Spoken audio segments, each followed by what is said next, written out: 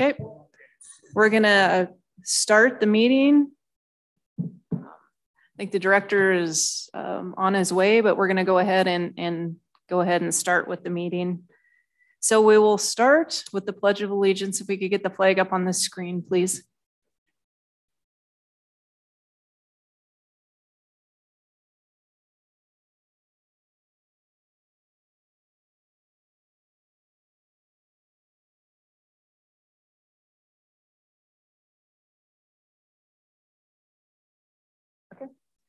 I pledge allegiance to the flag of the United States of America and to the republic for which it stands, one nation, under God, indivisible, with liberty and justice for all.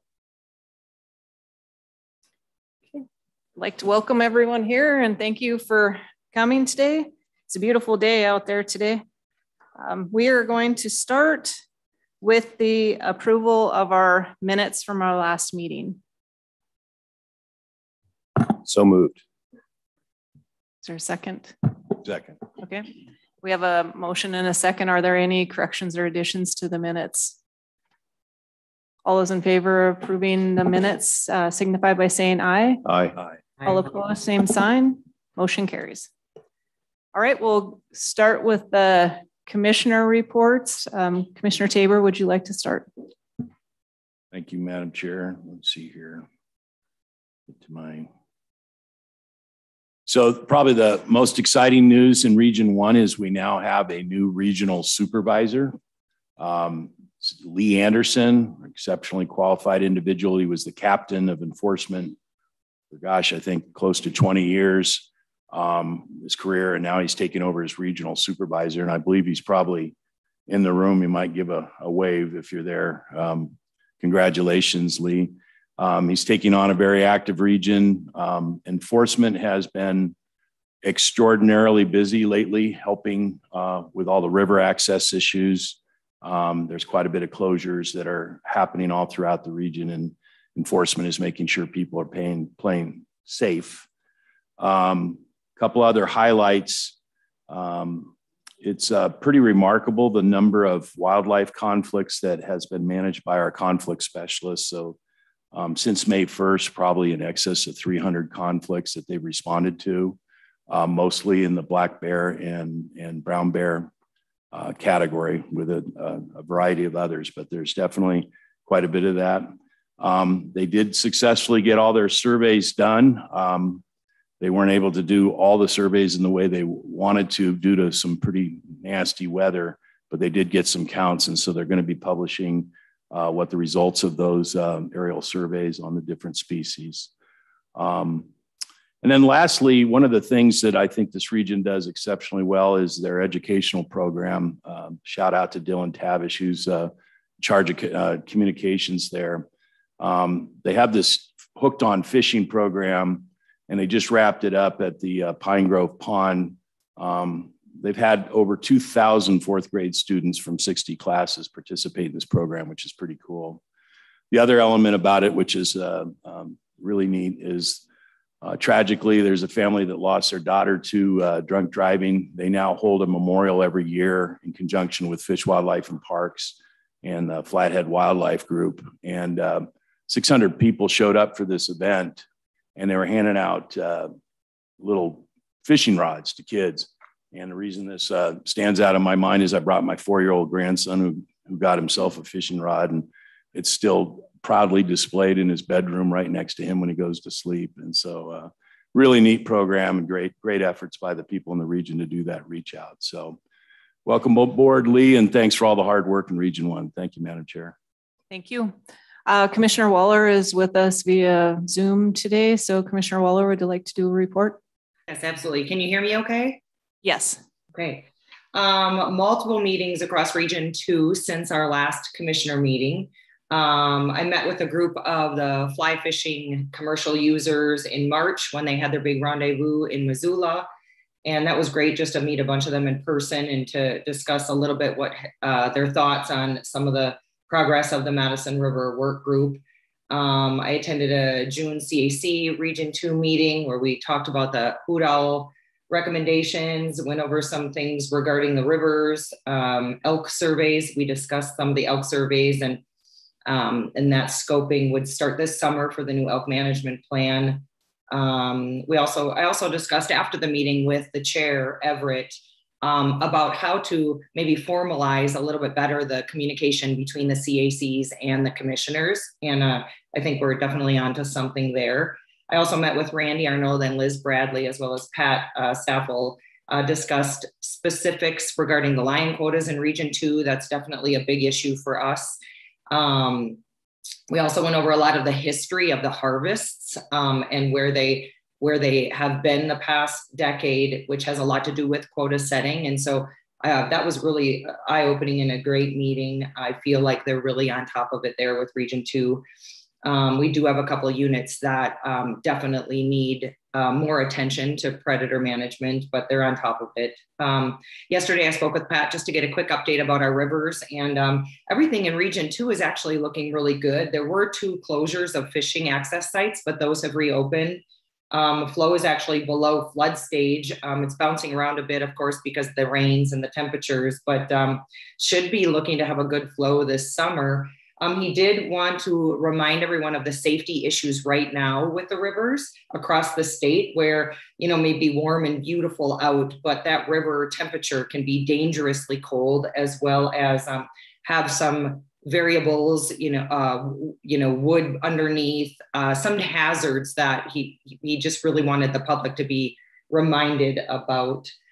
And the last thing I wanted to say is I was really impressed with the evaluation report for the 454 agreements. And I would like to encourage everybody to go online and read that evaluation report. It's on, I believe, the FWP website. But, I was really impressed with obviously the bill was created back in 2001. It's been around a long time, but not really utilized until last year. And of the 13 landowners who were a part of it, 10 out of that 13 have provided additional access. And there's a lot of really interesting statistics in that report. And I'm glad to see it moving forward. I know the PLPW is talking about the 454s and, how we can make that program better, but there's some pretty interesting stats in there. Of the 6 out of the 13 provided either sex elk hunting opportunities, and there were of the landowners that were involved in the program, more than 660 additional public land hunting opportunities came out of that. So I think that's great to see. I think there's some improvements that could be made, but I think it's really interesting for the public to take a look at that. That's it. Okay, thank you. And I just want to remind you, if you want to comment on something, just go ahead and speak up. Don't raise your hand because I'll probably miss it. So. Okay, will do. Thanks. All right, thank you. Commissioner Siebel. Thank you, Madam Chair. It's been a really busy couple of months in Region 5, and probably most important, we'll talk more about the flooding and stuff and the impacts. It's in pretty incredible impacts in Region 5, but a ton of work being done by the staff. Probably one of the most important things that Commissioner Waller just mentioned is the fact that the elk plan is underway, and the public scoping part of the elk plan is underway. There's meetings scheduled in Columbus, Billings, Bing Tibber, Harlowtown, and Roundup the last 2 weeks of June. So some of those have happened already this week. Billings is scheduled tonight. So I certainly would encourage all my Region 5 constituents that are interested in elk and have anything to say to attend these meetings, because this obviously is a really important part of this process. Already, the wildlife is already collared a grizzly bear in Red Lodge. And probably one of the biggest projects that we've been working on in Region 5 is the Big Snowy Mountain Wildlife Management Area. And that'll come up, I believe, in our August commission meeting or later. I think that's when we actually get to consider that here. I did have the good fortune to spend a half a day with Ashley, the biologist there, and got a behind the scenes tour of the wildlife management area and saw elk and turkeys. And it's a really fantastic property. So I look forward to that discussion in front of the commission about that wildlife management area. So great tour. Ashley did a great job. Fisheries wise, annual sampling spring sampling has been wrapped up. Lake Elmo, which is an important part of Region 5 and Billings, has been refilled after the big restoration project, and they've stocked a lot of different kinds of fish, catfish, cutthroat, rainbows. So exciting, should be good for Billings and recreation.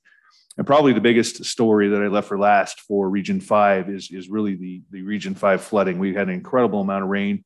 I'm sure everyone saw that we had a number of closures and including entire river closures. Yellowstone and Stillwater rivers portion of the West Rosebud and Rosebud creeks, and along with 12 fishing access sites were closed due to just massive flooding in that area. We had power lines, we had exposed gas lines, there were houses, bridges, everything in the river. So the department and enforcement's been extremely busy dealing with that. And I've got some statistics that I think are really interesting for Region 5 that in Region 5, 38 fishing access sites, which is actually about 90% of them, 38 sites were exposed to floodwaters in Region 5. 90% of those were restricted at some point in time, and some still are. 60% of the fishing access sites that were affected by the flooding still need repairs, debris removal, latrines being pumped out, road repairs, picnic tables. 34% are going to need weeks and weeks to clean up, and 5%, and this is kind of interesting, 5% will not look like they did before just because the rivers and the channels have changed so much. There's got to be road rebuilding and all kinds of work to be done to connect portions of the sites again. So flooding is a big story. Hopefully it's subsided. There's still a lot of snow in the mountains in our part, and I know there's in other parts of states as well. But the flooding is a big part. It's going to affect the fisheries and certainly fishing access sites for some time to come. So hopefully, and the department's Region 5 has done a great job, and it's continuing to improve and reopen those sites and get those back up to what people expect. So thank you, Madam Chair. Thank you. Commissioner Walsh.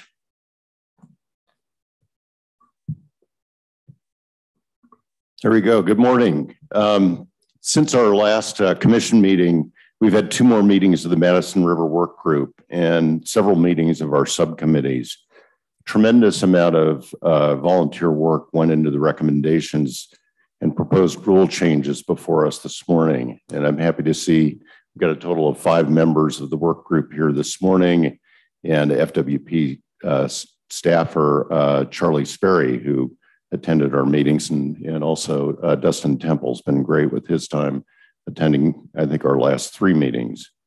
I've received lots, I think as all the commissioners, lots of recent email feedback from interested parties, both in the state and out of state, on wolf hunting regs and possible quota reductions. As I understand it, we'll see the proposed changes tomorrow and then be taking that up in August. From Region 4, Warden Sergeant Kyle Anderson from Lewistown received the Excellent Service Award from Governor Gianforte on June 7th for his outstanding public service in the community and FWP law enforcement. So congratulations, Kyle. Drought conditions across Region 4 have improved with the wet, cool spring. Lots of moisture still in our high country, which will help later this summer with irrigation and stream flows for our fisheries. Flooding has really not been an issue in Region 4 as it has been elsewhere in the state. The Smith River float season has improved as we've moved into June with the added rainfall, and regional office reports that Smith River's proposed human waste pack-out system is being considered, and an EA is being drafted for public review. Grizzly bear conflicts have been low relative to historic, but still sporadic across the Rocky Mountain front and prairie. Bear sightings in the moccasins and nearby areas have been confirmed to be grizzlies. Bear aware education in many communities in Region 4 has been ongoing, and we're trying to inform the public about bears and bear safety. Fish regulation changes will be considered for Region 4 or minimal. Most are just cleanup items. Field season is now in full swing for the fish and wildlife biologists and our wildlife crews, and they're out finishing up our population surveys. I understand we just have antelope left on the big game surveys, and the fish field crews are out on the rivers and lakes doing their surveys, and also helping with our hatchery crews on clipping fins for research projects. I want to end on a positive note. The avian influenza is not as prevalent as earlier, with reported birds found, and reports have dropped substantially. And finally, I'll just echo Commissioner Waller's comments about the 454 permits. It's great to hear so many positive things in Region 4 from our constituents, and also about the late season cow elk hunt in the local area. Thank you. Okay. Thank you, Commissioner Byer. Thank you, Madam Chair. As in every other region, it's been a wild spring since we last met. I'd like to open by congratulating my sister, Susan Fox, who just retired from Legislative Services, and she has been helping coordinate this building for us. So off she goes into her next adventures. I'd like to memorialize a friend of mine, Senator Mark Sweeney, who passed away since we met. He was running for Congress at the time, but I remember him mostly as a fish biologist and a friend that worked for FWP, ran the Anaconda hatchery. And from Jessica's dad's testimony, he did a great job. And he spawned grayling, helped us get our grayling brood and restore West Slope cutthroat trout broods. He was a great man. He served as a county commissioner. He served as a senator and a representative. He was an avid conservationist and did a lot of great work for our wildlife. So I just wanted to remember Mark. Congratulations, law enforcement had what I considered a significant arrest and conviction of wildlife trafficker down in Beaverhead County, and also the AIS team, who I understood conducted over 2,000 inspections over Memorial Day weekend and found 14 different boats that were carrying zebra mussels. So thank you, both enforcement and AIS folks. Like the other region and commissioners' reports, our field staff wrapped up both electrofishing work and also their wildlife flights. And if you think about the way the weather was this spring, it's pretty impressive how far they've gotten. And I've really appreciated getting the reports incrementally over the months.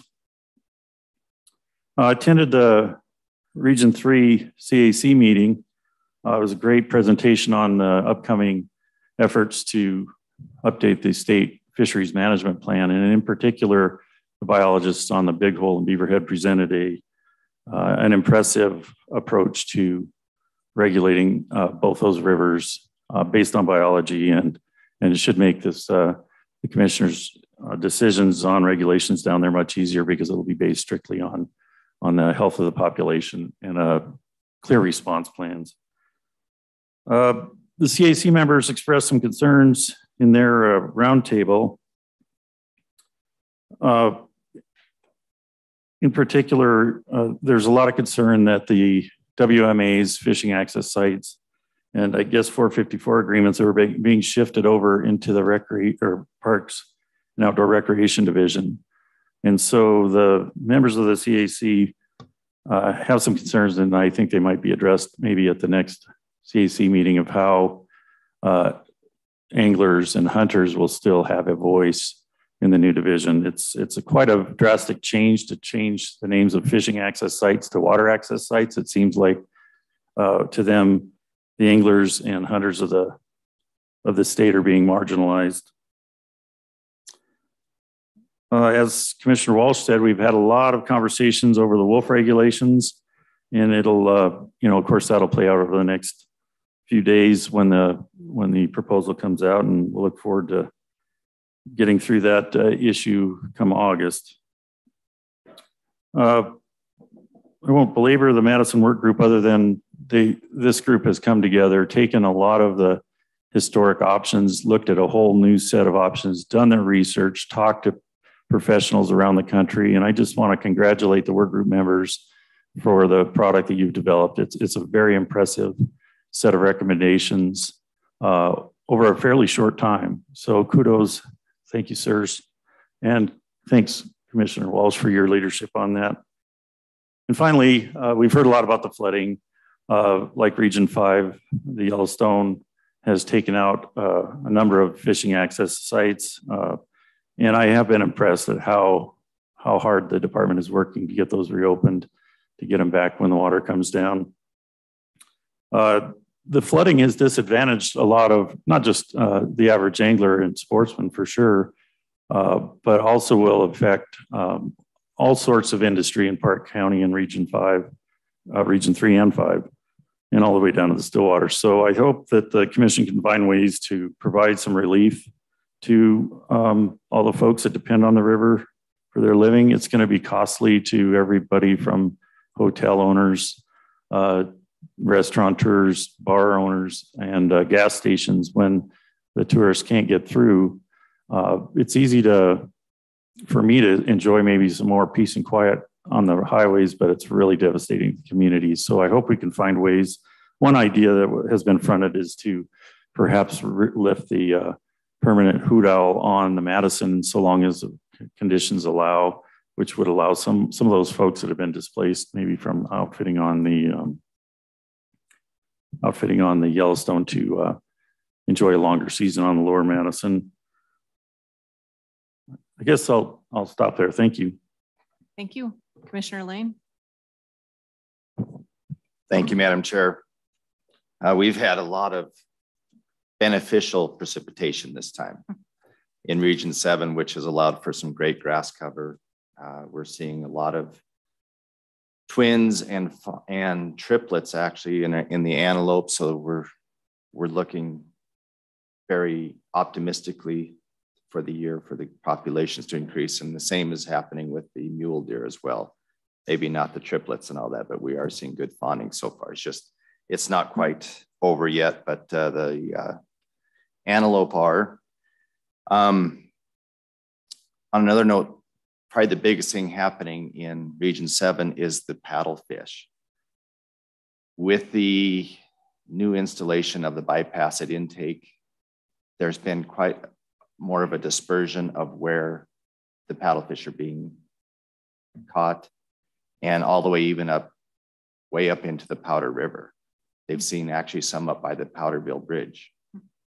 So we're seeing a lot more dispersion there, and in visiting with Mike Backus, who has done a great job of keeping me updated on a weekly and even daily basis, he doesn't believe we're going to reach our quota this year, just because it has been more of an even keeled take. And but he says things are looking good. He says the amount of fish that are moving and spawning is just tremendous. So a lot of good things happening there. And then obviously with all of the flooding, we just finally got the surge this last weekend, and we did not see the damage and destruction that you have been seeing in the other regions. However, we do have a lot of them closed down temporarily due to being able to clean up and just make sure that they're safe for the public to use again. Fishing's not that good right now anyhow. So, but no, I just want to thank everybody in Region 7 for all that they do, and look forward to working with them more. Thank you. Thank you. Region 6, we're apparently a pretty diverse region. I know we do have some flooding in portions of our region, but the paddlefish numbers are low because of the low waters in other parts of the region. Go from flooding to still, I know our reservoirs are still very, very low. So we're just a big state and a very diverse state. The spring mule deer surveys indicate that there's a 23% decrease from last year, but 31% above the long-term average. There was 47 fawns per 100 adults counted, which is slightly below the average of 53. The city of Havre has been working on their final stages of an urban deer plan, and the FWP Region 6 went and had a town hall meeting with the local people in Havre not just a few weeks ago. We have 2 new fishery technicians, one in Havre and one in Fort Peck, Dawson Schott and Jordan Fry. Walleye fry stocking has been completed by the Fort Peck and Miles City fish hatcheries. Approximately 30 million were released into the Fort Peck Reservoir.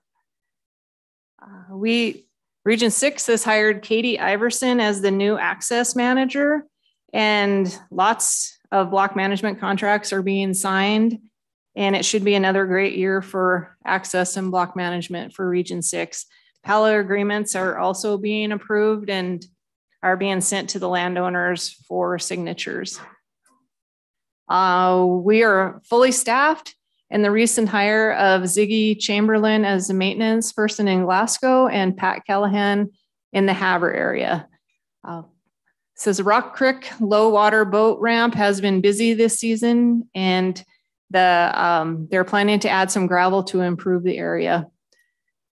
One thing that the Region 6 has been doing is called the Summer Scramble, where their regional administrative employees go to different regions for a few days to assist the other offices, which is building relationships between the offices and a little more consistency is how everything is done. So I think that's great. And it's always great to have consistency across the regions. I think that about wraps up my Region 6 report. And Director, would you like to give your report? Yes, ma'am. Thank you, Madam Chair. I really want to, first of all, thank all the commissioners. Sitting here listening to your reports, it's very evident that you spend a lot of time, you talk to the regions, you give amazing reports on this. You've got the details from them that shows that you've got a solid working relationship with it. And in my tenure with the department, I think this is the best reports I've seen come out of a commission when they talk. So I think it's helped by having 7 commissioners, 1 for each region, and your willingness to work with the regions and get the details. So I really appreciate that. It makes my report pretty simple because you cover everything. So I do appreciate that and want to make sure you get recognition for that. So thank you. I got a report this morning. We had a total of 6 fatalities in boating this year. They were all non-motorized and related to either cold or high water conditions. So that's, and then the wolf, talk about the wolf regulations. All that information will be posted tomorrow for the next meeting. And then people will be able to follow the new process, make comments on it. If there's anything that we have to adjust to the wolf regulations or a commissioner wants to adjust, we have to ask a commissioner to make that amendment, or a commissioner has to make the amendment on based on what they have. So we're looking forward to that, to being more transparent and people understand what's going on with that.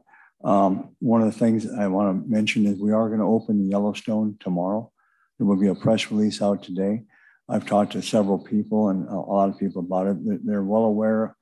We've got high water, but this is different because everybody mentioned we've got ridges in there, we've got houses in there. I talked to a couple different rafters that talked about a really nice rapid they have, but on the other end of it is a whole bunch of cement with rebar sticking out.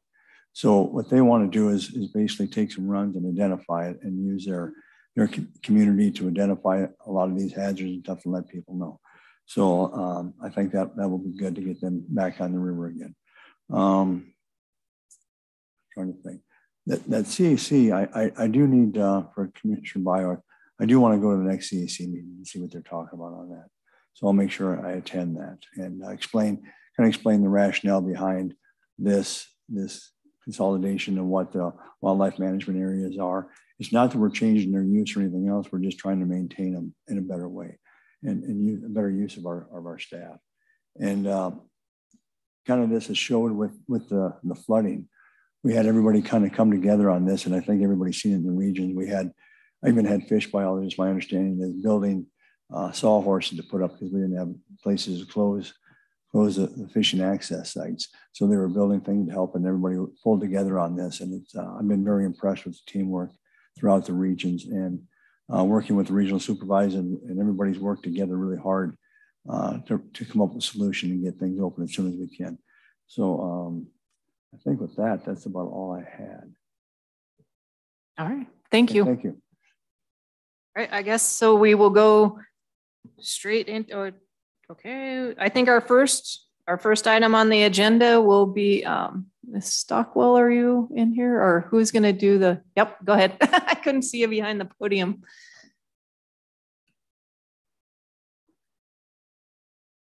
We'll start with the 2022 elk hunting access agreements. Good morning, Madam Chair and members.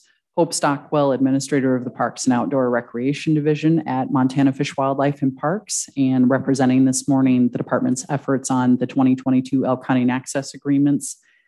In your packet, you have the cover sheet talking about the new process that we implemented, as well as the 2021 Elk Hunting Access Agreement Program Evaluation Report. Thank you, Commissioner Waller, for mentioning that. There are plenty of kudos to go around with this year's effort. So several people to thank, and I'd like to do that first off. Amber Fettis in the Wildlife Division and Jason Kuhl in Parks and Outdoor Recreation did the survey work with landowners and hunters and compiled the data. And Jason wrote this report off of that and did an excellent job in providing that summary. So I want to recognize that work. As well, we had a cooperative effort with the Licensing Bureau, Devin Boone, particularly in the Licensing Bureau, and then Jason Kuhl following up on all the applications that came in and making sure that they were complete and all the details were in that we needed to process them.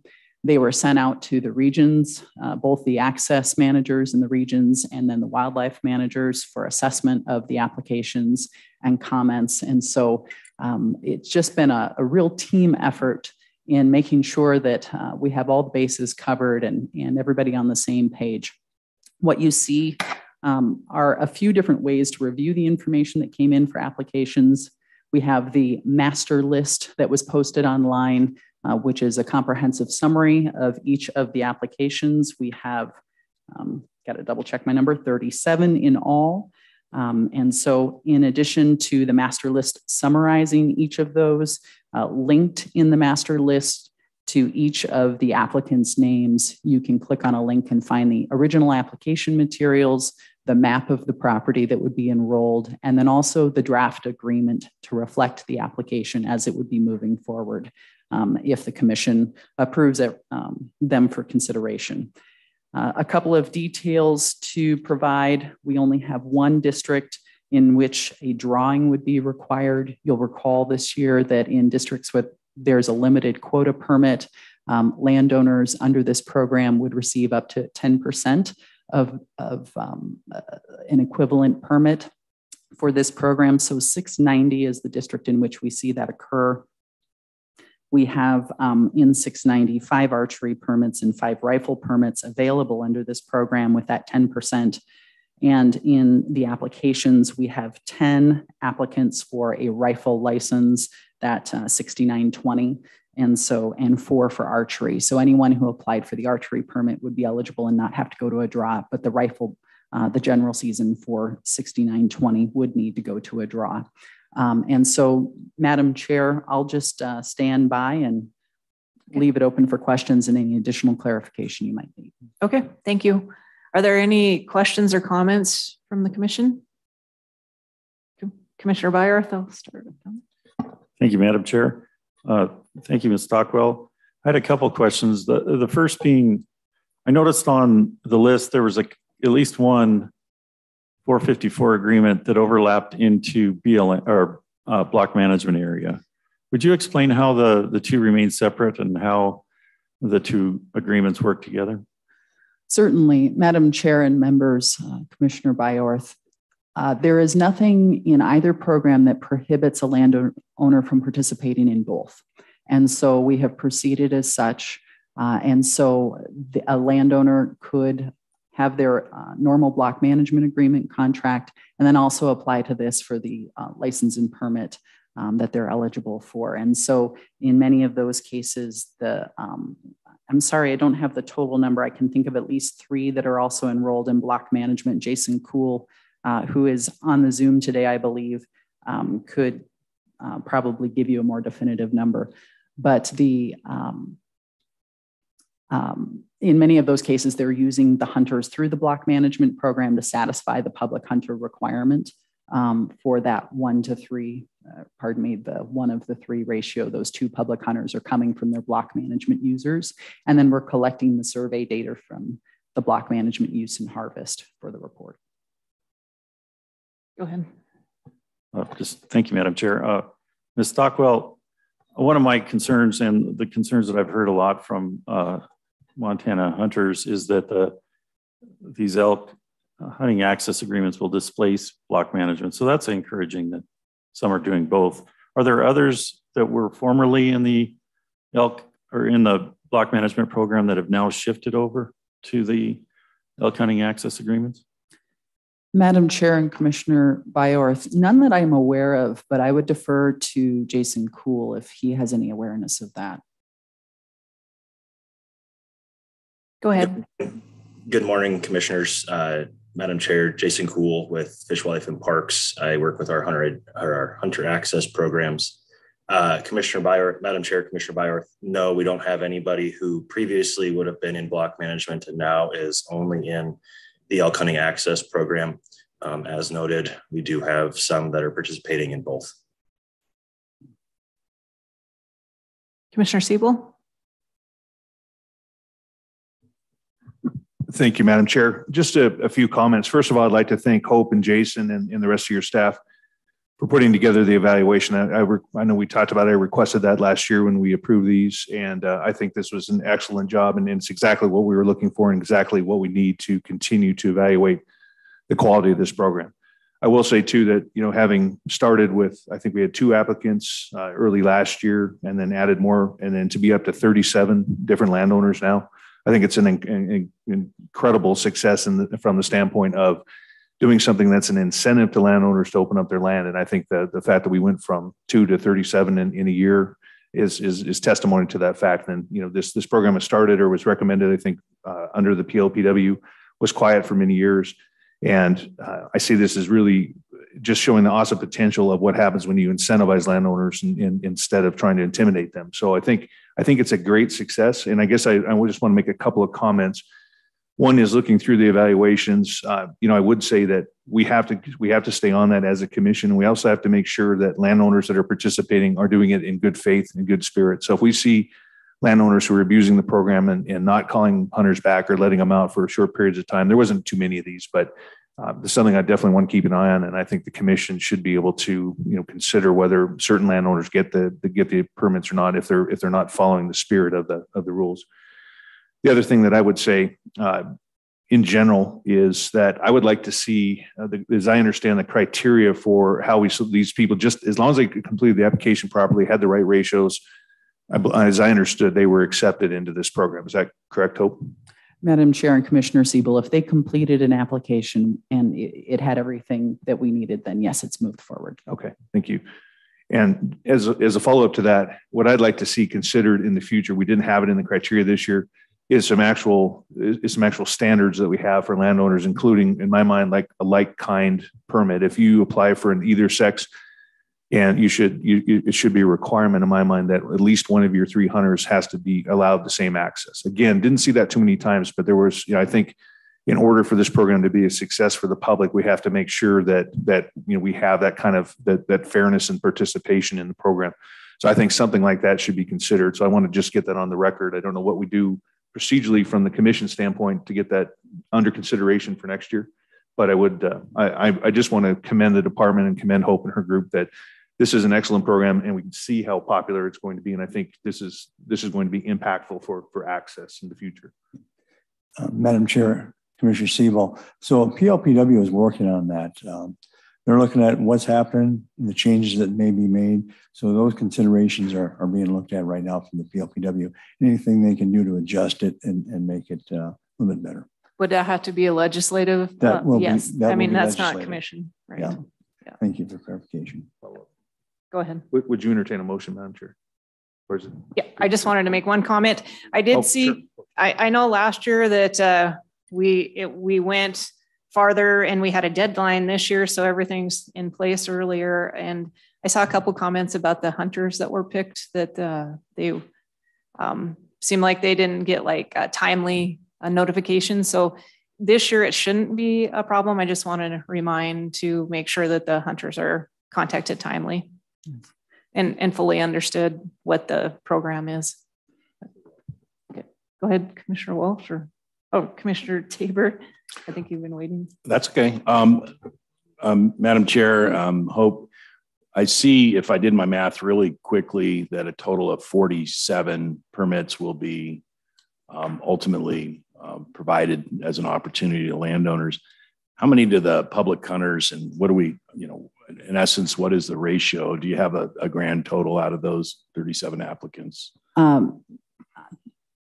Madam Chair and Vice Chair Tabor, you know what, I didn't do the math in that regard, but to respond to that. So for each landowner license that's awarded or obtained, issued, you would have 3 public hunters, 1 that the landowner chooses, and 2 that FWP selects from the lists of randomized.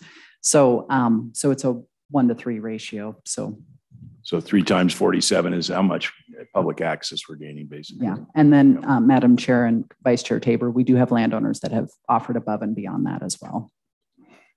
Follow up, Madam Chair. Go ahead. About how many have offered that up? Because I know that's starting to be a trend where people are going beyond what they're required and actually creating more opportunity. Do you have a sense for how many participants are doing that? Madam Chair and Commissioner Tabor, I don't. We have some folks who are waiting to see the outcome and then that they were going to determine after that. There are others that have said, yes, we're going to go ahead and offer additional already. There are some that are just offering what's required, but then there are others kind of in a third category that were waiting to see the outcome of the commission's decision and that they indicated they were thinking about other above and beyond opportunity, but they hadn't made their decisions yet on how they might govern that. Commissioner Walsh. Ms. Stockwell, I want to respond to Commissioner Byorth's question about the block management and possible conflict there, and just relay that I've got one contact, a very large ranch owner in the state, actually in Region 3, who had a very bad experience with the block management program. No fault of the department, it was just bad actors on the hunter side. Pulled out of block management. And when I relayed details about the 454 program, they're now very interested in pursuing that for next season. And I just wonder if you could target the former block management participants who've pulled out for whatever reason and maybe have addressed the opportunities with 454 with those folks. I think you might find a positive response there. And then I just follow up on Commissioner Tabor's question. Can you please get us the number? Certainly. We'll do the math. Thanks. Yep. And Jason Cool may have it. He's got his Excel in front of him. Knowing Jason, I suspect he's used the auto sum and figured it out. Good morning, commissioners. Again, Jason Cool, work with our hunter access programs for FWP. Madam Chair, Commissioner Walsh, and Commissioner Tabor. We have about 27 landowners who are going to, at this time, allow additional public access over and beyond the 3 required by statute.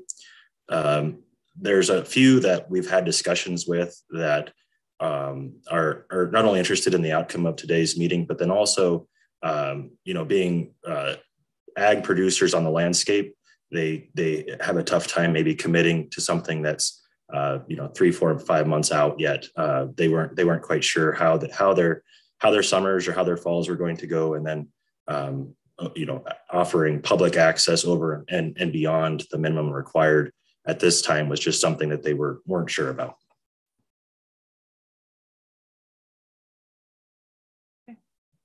I guess I just want, if I remember correctly, next year the deadline will be May 15th rather than June 1st. I thought we extended it. Yeah, so I just want to make sure that for next year that it's that the landowners are well aware of the earlier deadline. But, okay. Commissioner Siebel. Madam Chair, I move that the Fish and Wildlife Commission approve the 2022 elk hunting access applications as presented by the department and send to a random draw those applications in districts where the number of requests for permits and licenses exceeds the department imposed cap of 10% of the commission adopted quota previously approved during the biennial season setting process. Second. Okay, thank you. All right, are there any other questions or comments before we go out for public comment? Okay. Is there anyone in attendance who would like to speak to this?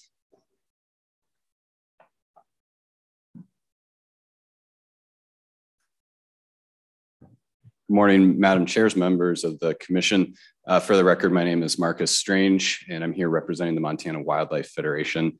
I wanted to first say thank you for all your hard work on this. This was kind of a little bit of a mess when this program first came to you, and you've done a really great job in getting it punched up and in a working fashion.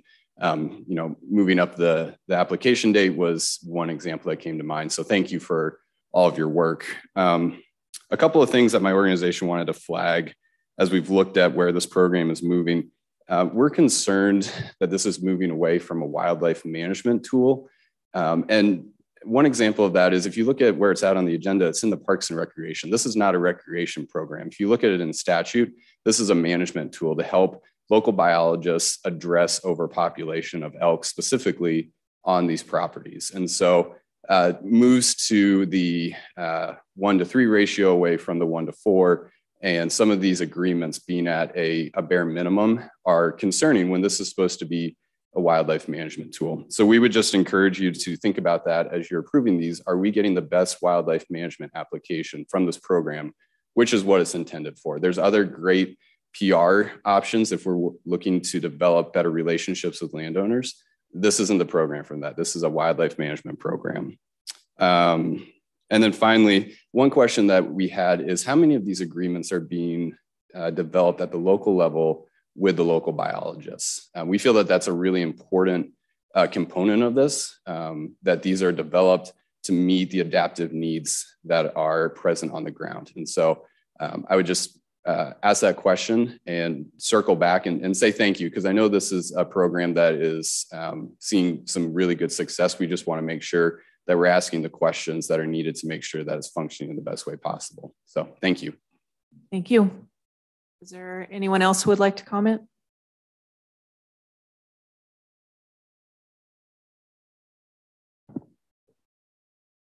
Madam Chair, members of the committee, good morning. My name is Thomas Baumeister. I'm the volunteer vice chair of the Montana chapter of Backcountry Hunters and Anglers.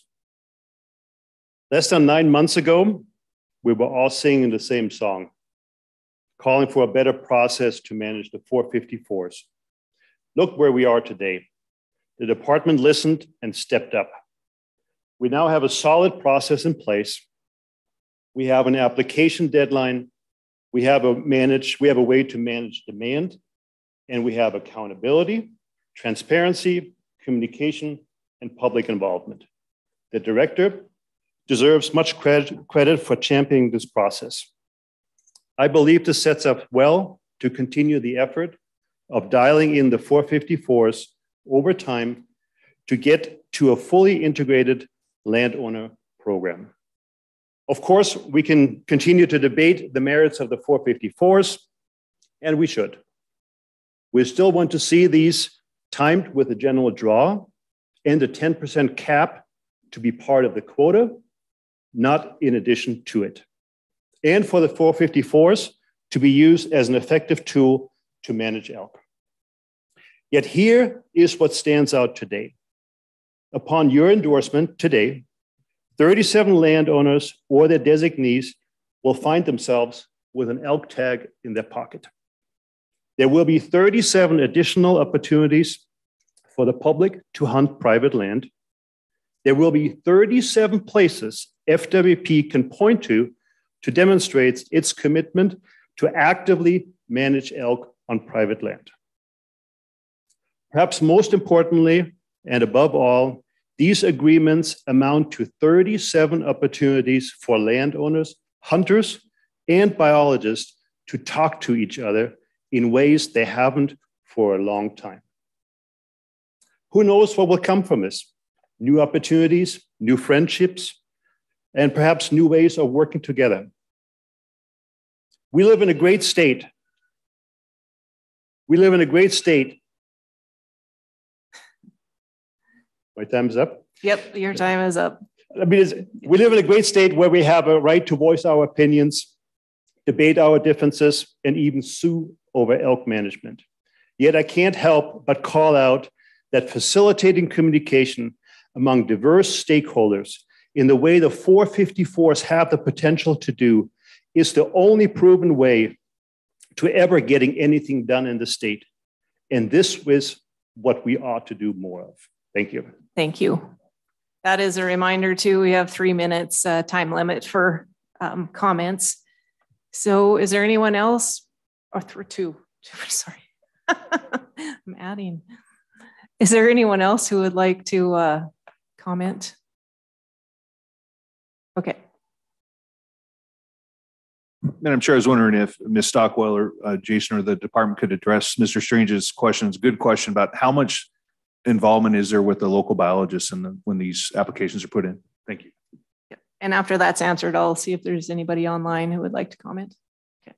Madam Chair and Commissioner Siebel, I was remiss. I heard that comment and I thought, oh, gee, there's a group of folks I forgot to thank.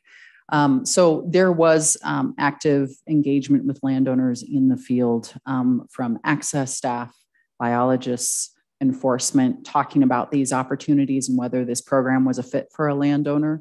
And I can't accurately represent how all of those conversations started or by whom or by where, but there was absolutely involvement at the field level of folks who have those relationships with landowners saying, hey, are you interested in this program?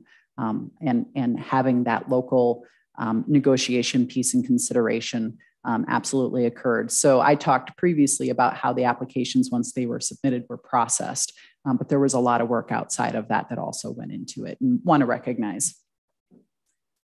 Thank you. Thank you. Is there anyone online who would like to comment? Madam Chair, there are no hands raised. Okay, thank you. Any other questions or comments from the commission before we go for a vote? Okay, all those in favor of the motion signify by saying aye. Aye. All opposed, same sign. Okay, motion carries.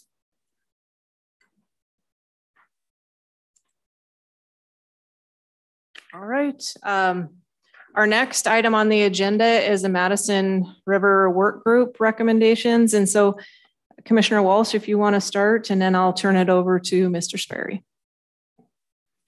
Great. First, I want to start by thanking the members of the Madison River Work Group, and we now have 6 members here this morning.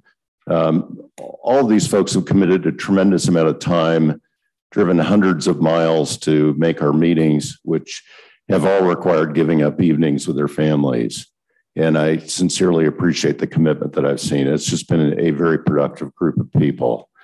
I also want to thank Charlie Sperry and Eileen Rice, as well as Deputy Director Dustin Temple for their involvement in our meetings. And finally, I want to also thank Commissioner Byorth for attending most of our meetings. It's been great to have a fellow commissioner in attendance and someone with a long history on this topic. I believe that the work group has largely completed our charge as set out in ARM 12-11-6710. The charges really were to create allocation for commercial use, trips for outfitters, a process to permit new outfitters. Number 3, rule changes to address all recreational use on the Madison, including the walk, wade, and rest rotation proposals. And finally, consequences for permit violations.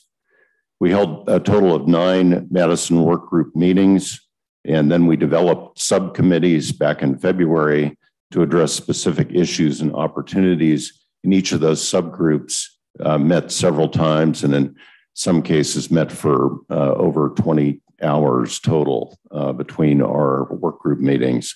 The commercial use limit was addressed by Dan Larson and his group, non-commercial recreational use by Brian McGeehan and his group, and opportunities for new outfitters was headed up by Allison Treelor, who's here this morning, and review of the fishing access sites, particularly on the Upper Madison, was directed or led by John Sampson. And then development of a new River Ambassador program was headed up by Mac Menard, who's here this morning. The outcomes for the group to date have been first the action that we took late last year early this year on the walkway section below Reynolds Bridge access site and rolling back the rest rotation feature of the arm. Number 2, the Madison River Work Group has made robust and well-considered recommendations on both commercial use allocations and highlighted entry for new outfitters, which will be summarized in a few minutes by the leader of that group, Dan Larson. The work group has developed recommendations for more robust data gathering for non-commercial rec use. This is an important first step in developing a recreational use plan for the Madison, which will be summarized this morning by Brian McGeehan.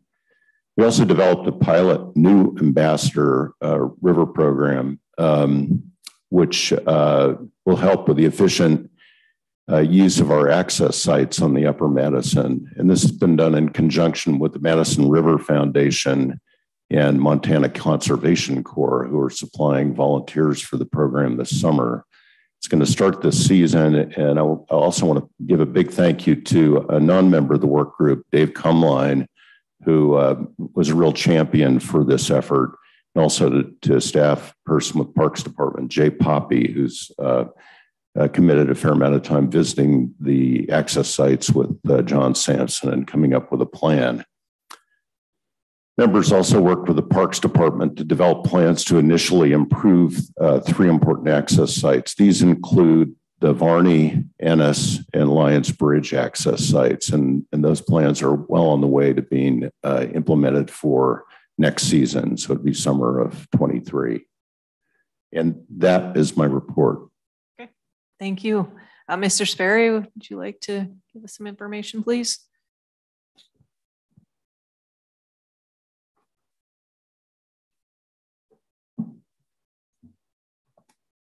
Good morning.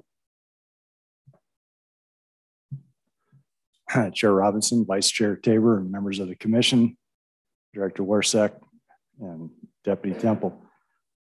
I appreciate your time today. I'm Charlie Sperry, the Assistant Administrator for our Parks and Outdoor Recreation Division, speaking on behalf of the department today. And I too want to say thank you to the members of the Madison River Work Group, having helped to support their work and providing information to them. I've observed firsthand the terrific effort they put into their tasks, and know they did a lot of outside the meeting work as well. So thank you to all of you for that effort. I'm really honored to be a part of the discussion today. I've been with Fish, Wildlife, and Parks for 20 years now, and a good portion of that time has been working on river recreation management issues for the agency. And over the years, I've come to describe that there are 2 components to river recreation management discussions. One's the more technical aspect of it, the mechanics of how you go about managing river recreation. It has to do with the legal part of it, the administrative tasks, data collection, et cetera. And that's really the responsibility of FWP, along with stewarding the biological resources. From my experience, the harder task is the other piece, and that's what I refer to as the social issues, the more value-laden decisions that come before this body or the legislature, and that are the ones the public is most passionate about. And those are hard questions to answer. What is a fair, equitable amount of commercial use, for example, on the Madison River? Is it time to consider setting acceptable use levels for public use of the Madison River? Those are tough questions to try to answer. For the department, we remain neutral on those questions and do our best to provide you the information to help then inform your decisions and in the input from the work group and other members of the public. So with that role in mind for the agency, when we received a copy of the Madison River Work Group's recommendations, we set about a staff assessment, a fiscal assessment of sorts, to provide to you as you consider your next steps. And as we approached that assessment, we looked at it through 2 questions. And one was just an overarching question of, are these recommendations implementable? And for example, are there any obvious legal red flags that would prohibit us from implementing any component of the group's recommendations? And then the second part of our analysis is what resources would be needed to implement the recommendations: financial, staffing, technological, et cetera. So those are the 2 lenses that we looked through. We've had a good number of staff working on that assessment. You've got an early version of that, and then as well as a more recent version that had some updated fiscal analysis as well. And thank you to our Lena Havron with the agency for helping put that together. As far as our findings, our assessment results, and I'll keep it at a very high level and then certainly stand by with staff for questions. The first part of that, the legal question, are there any obvious red flags legally that would prevent the department or the commission from implementing these recommendations? Chief Attorney Zach Zippel and others looking at that did not identify at this point in time any red flags as the recommendations are currently written. I want to just go on to also add that this is very fluid. We know that this is a moving target. It's in the form of recommendations right now. No rules at this point have been advanced, and there's some overarching additional analysis that would likely need to occur from a legal standpoint on down the road. But at this point, in looking at the recommendations, staff did not identify any showstoppers legally. The other piece, the technical analysis piece, is the biological piece. And Eileen Rice and her staff, they continue to monitor the Madison River fishery. They have been and will continue to monitor it. And the staff have learned through their biological monitoring that at this point in time, one way or the other, we can't make a conclusion or don't come to the conclusion that the amounts of use on the Madison River are having a negative biological impact on those fish populations. Having said that, I think the importance of continuing that biological fisheries population monitoring will be critical. And if, for example, in the future, there were decisions made that resulted in real concentrated use in one area or temporal concentration of use over a season, that could lead to additional pressures on the biological resources. Now, whether that turns out to be significant or not, I mean, that's the importance of continuing our biological monitoring.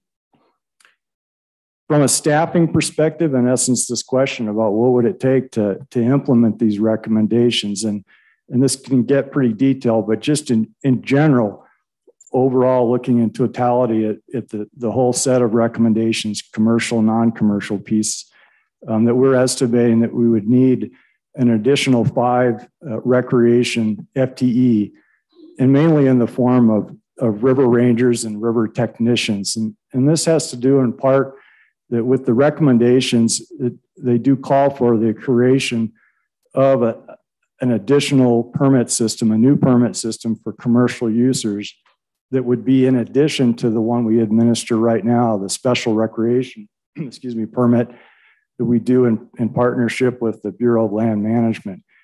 And so having, in essence, 2 permit systems does equate to a fair amount more administrative work for staff. And as we look at then the other piece of it, the transferability piece, and again, the emphasis in the recommendations that the transferability be conducted with ease, that it can be fluidly conducted, but also that there's a compliance component. That too does take additional staff time that we currently don't have.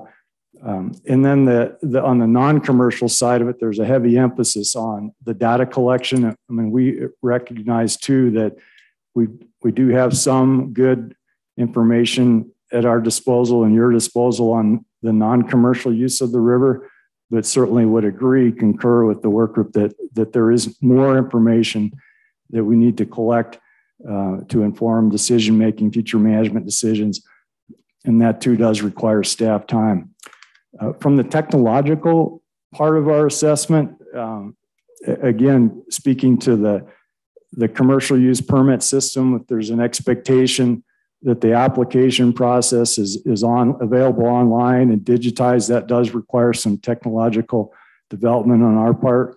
And then probably even more significant, again, I mentioned previously the desire that the transferability piece, in other words, the ability for a Madison River permit holder to transfer a commercial trip from them to another permit holder on the Madison River, whether it's for a day, a week, a month, or permanently. There's a fair amount that goes into that administratively, but in particular, the recommendations mentioned wanting that to be online and in essence real time. And that's the business of being able to enter records online as these transactions happen. That's a benefit to both the person transferring, the person on the receiving end, as well as the keeping accurate records. And then lastly, the compliance piece, where when rangers are out on the river, checking for compliance and ensuring that when commercial trips are encountered that those indeed are reflected in the records. So that's another added technological piece that would require some additional software for us to purchase or develop. On the overall, when you take into account all of the aspects I just mentioned with staffing and technology, that the overall amount of anticipated expenditures, and this is recognizing at the front end, there's some one-offs, some one-time only expenses the first year in terms of software development, et cetera. But our estimate at this point in time is for the first year, and this would be fiscal year, we would estimate expenditures in the range of $721,000. Subsequent annual expenditures, again on a fiscal year, we would estimate after that first year that we'd be at somewhere around $332,864 per year. So $721,711 first year, $332,864 thereafter. That concludes the staff assessment. Again, we've got folks here if there's more detailed questions, whether it's pertaining to our assessment, the administrative rulemaking process or timeline, that we can try to answer any questions you have. And again, I'll just close by saying thank you very much to the commission for tackling this good discussion, members of the work group for helping out, and the public that I know is very passionate about the Madison River. We all share that part. Thank you very much. There are a couple work group members who would like to give a short presentation to us, and then I'll go for questions. Go ahead and introduce yourself.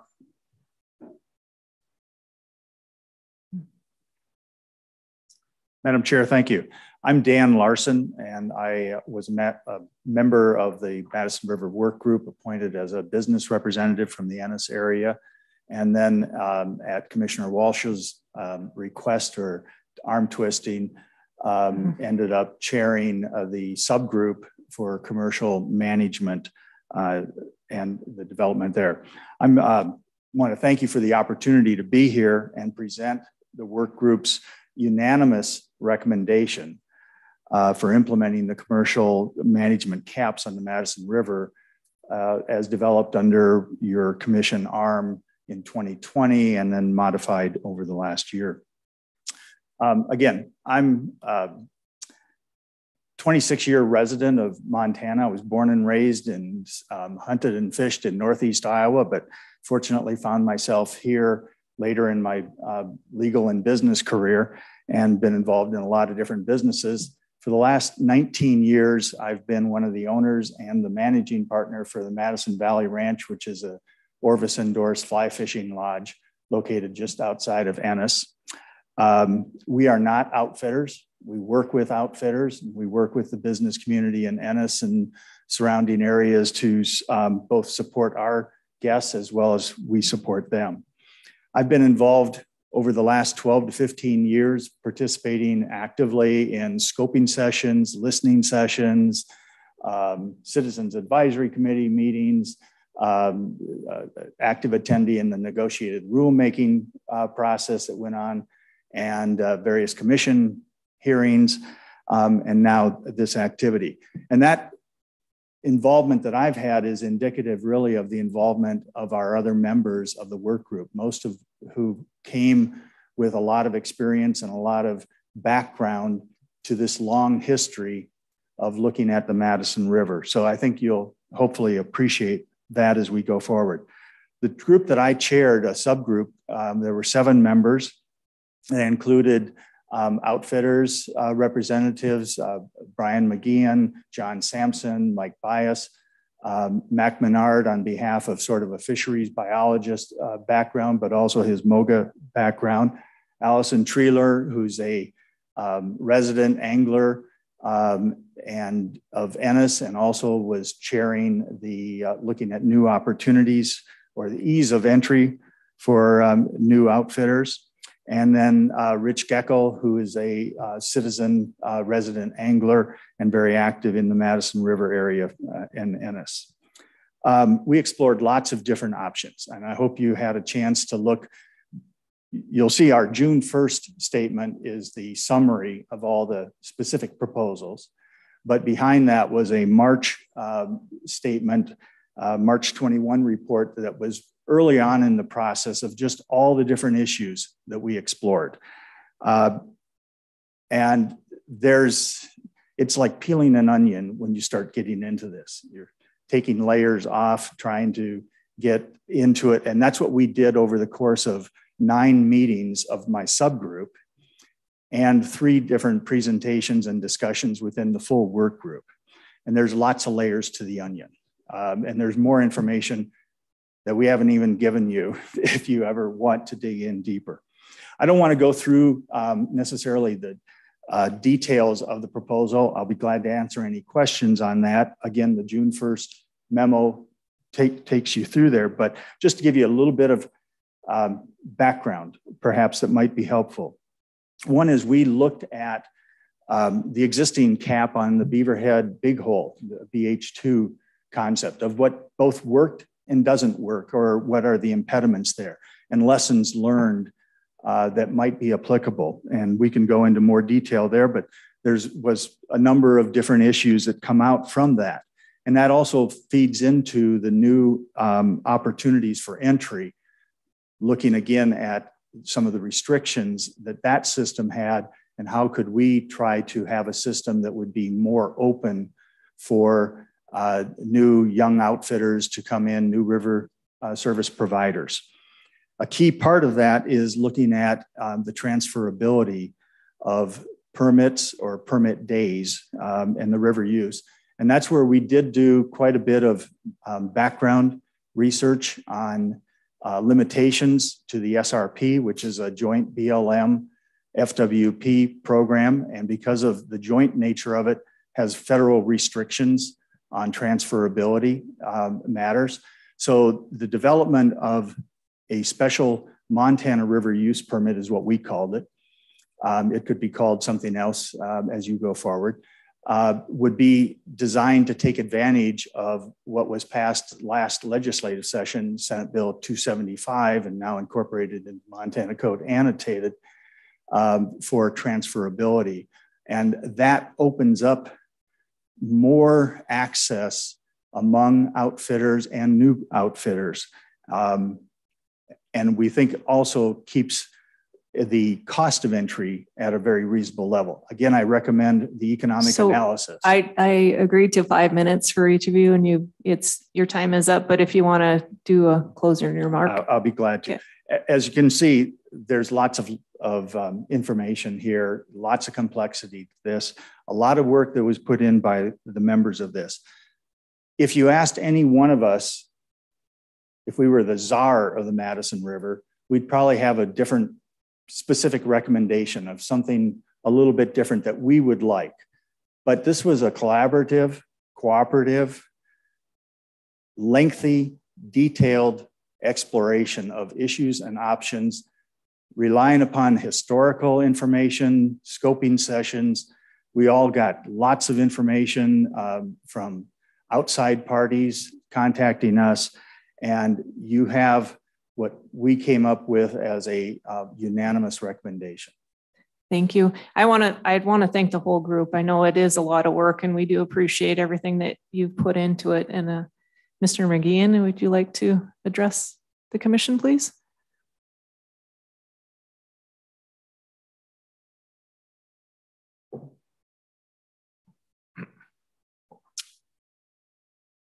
Commissioners, thank you for the opportunity to share some of our work from the Madison River Work Group. My name is Brian McKeon.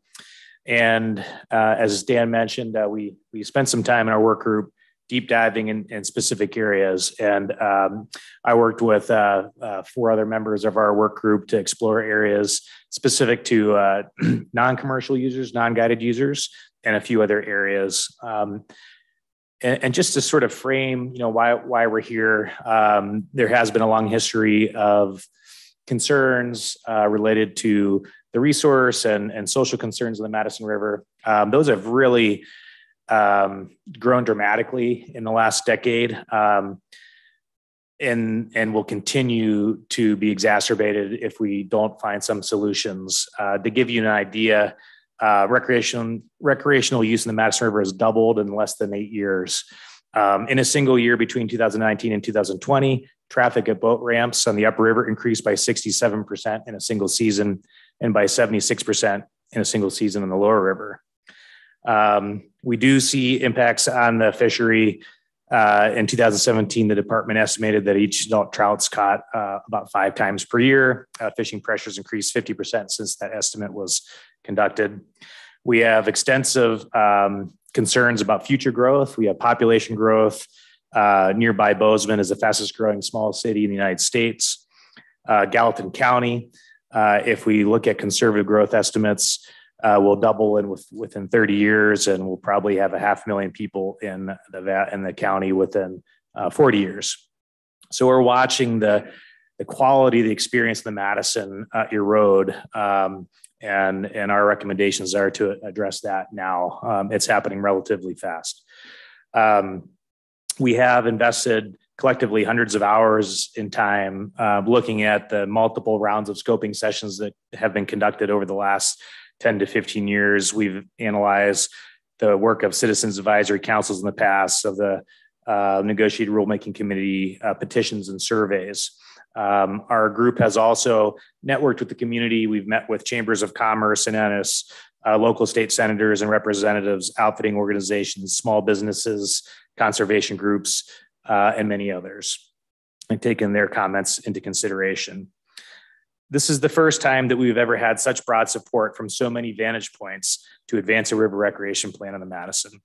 We cannot manufacture more rivers in Montana. We need to ensure that we preserve the quality of the experience and the resource that have made the Madison such a treasured resource to Montanans and non-residents alike. These recommendations that we're sharing with you were unanimously approved by all members of our diverse work group. I strongly encourage you to allow these recommendations to move forward to public comment. As Commissioner Tabor indicated yesterday in your work session, these recommendations are big, but they aren't that big. Most river recreation plans are hundreds of pages in length. These recommendations are simple and compact. They are a compromise of concepts borrowed from plans used in many other states where river recreation plans are very common. While no plan is perfect, they are always better than no plan at all. Just a quick summary of some of the other recommendations that you have in front of you. One is a recommendation to set some requirements for the vessels that are used on certain portions of the Madison River specific to the upper river. And that would be a recommendation that vessels meet the definitions used in Montana, which are built around some form of propulsion. Oars, a paddle, a motor. And the reason for that is to avoid social conflict. In that reach of the river where wade fishing is popular, and many folks are out there float fishing or generally recreating, floating down without any form of propulsion is kind of a recipe for social conflict. So we recommend that floating and things like tubes be limited to the lower river and one reach of the upper river. That is one of the recommendations before you. There is an area of commercial use that wasn't addressed by Dan Larson's work group, and that is service providers that provide a combined shuttle service with renting watercraft at the boat access sites. There's really just one large company that does that. We work closely with them, Madison River Tubing, and our recommendation there, they already are permitted, but they currently only report their total use in a year. And so there's a recommendation that they change the reporting, they report like we do for guided trips, the number of launches they do per day. There's also a recommendation that form of service be limited to a reach on the lower river where it's currently conducted. That is one of the recommendations before you. And finally, we have a set of 3 recommendations specific to non-guided users or non-commercial use. One, as Charlie mentioned, is to develop some better baseline data specific to watercraft. Watercraft, we feel, is where the most concern lies. In recent surveys, less than 40% of river users find the number of watercraft that they view on the river as acceptable. So there's a lot of concern from various groups there on boats and watercraft. So we recommend some better baseline data, individual people counting, camera data, whatever the department recommends as a recommendation. Secondly, we recommend that river users be required to have a permit daily. These are very, very common in many other states. Generally, you go online, click the day you want, download it, say how many people you want in your float party, print it out, and you have it with you on the river. This is important because it also allows us to gather better data on floating use. This would be specific to float parties. And in the future, we do recommend a recreation management plan be established. This is the most common tool in many other states for managing use on a river. And finally, our recommendation is that a comprehensive Madison River Recreation Plan is established in the future. We do have about 11 pages of ARM that falls under your jurisdiction as the Fish and Wildlife Commission to address river recreation. Very, very detailed and lots of tools presented there. We also have, as a state, Charlie Sperry was actually the co-author, a guideline, a document on developing that river recreation plan. So we encourage you to commit to developing a river recreation plan in the near future. Thank you. Thank you. Mr. Sperry, would you mind just kind of going through real quickly what the timeline would have to be for any ARM rule if we put one forward? Please. Madam Chair, members of the commission. Yeah, I think the document that we handed out this morning that was prepared by legal staff, and I'll certainly be looking hard at Zach and Jessica for details, but the handout that we shared with you this morning from your request yesterday, and I believe you asked, what would be the timeline if the commission were to initiate administrative rulemaking today. If that were to happen, the proposal notice would be published on the 8th of July. We would then proceed to a public comment period that would end on August 5th. The commission would be scheduled to make a final decision on August 25th. The adoption notice for the rules would be published on the 23rd of September, and that's when the rules would officially be done. Yep, thank you. And I know we have it. I just wanted you to go over it just more for the public, but could you just quickly explain with the legislature coming up that we are under a certain threshold as to when we have to finish? So. Yes, Madam Chair, members of the commission, I think I would like to defer, if you will, to Zach Zippel, given that I had the wrong date yesterday. Okay. Thank you. Thank you. Madam Chair, members of the commission, Zach Zipfel, legal counsel for the department. What we're referring to here is a 90-day moratorium statutorily that was adopted during the last legislative session that prohibits final adoption of any administrative rule. And I believe that would, it's that September 30th would be the last day that a rule could be adopted. Beginning October 1st, no rules can be adopted through the end of the year in a year preceding legislative session. Okay, thank you. I know there was probably several people listening yesterday, but I just wanted to make sure that everyone was clear. Are any questions or comments from the commission before I go out to go ahead, Commissioner Lane? Madam Chair, thank you. I just had, first of all, I want to thank Commissioners Byorth and Walsh for your work, and as well as the working group. I know it's a kind of a daunting task, and thank you for all your work.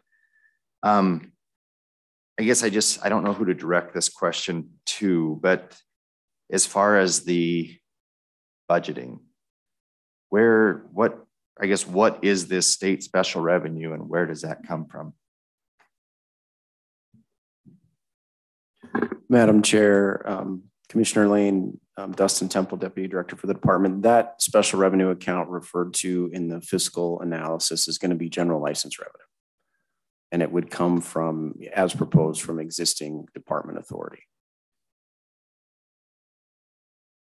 Did you have a follow-up or is that good? Yeah, that's, I just have a quick follow-up. Sure. As far as, I guess, does that fall within budget? As far as projected? Madam Chair, Commissioner Lane, I think, if the commission were to adopt the rule, the department's obliged to put it on the ground. So we would make it work. I would say that given some of the technology development costs that are potentially outlined, it's likely that the department would seek an additional appropriation for that. Madam Chair. Thank you. Further questions? Commissioner Byorth? Thank you, Madam Chair. Again, I just want to echo the sentiments earlier that we were really proud of the work the work group has done. If you think about what's been going on in the Madison related to recreational conflict, it goes back a long time. In fact, Commissioner Walsh mentioned Dave Cumlin, who was on a Madison conflict committee back in the 70s and early 80s. In more recent times, this commission has forestalled moving forward on this issue now 3 times. The first time was in around, I think it was 2011, when the department had promulgated a proposal to regulate recreational rules. At that time, the commission decided it needed more study.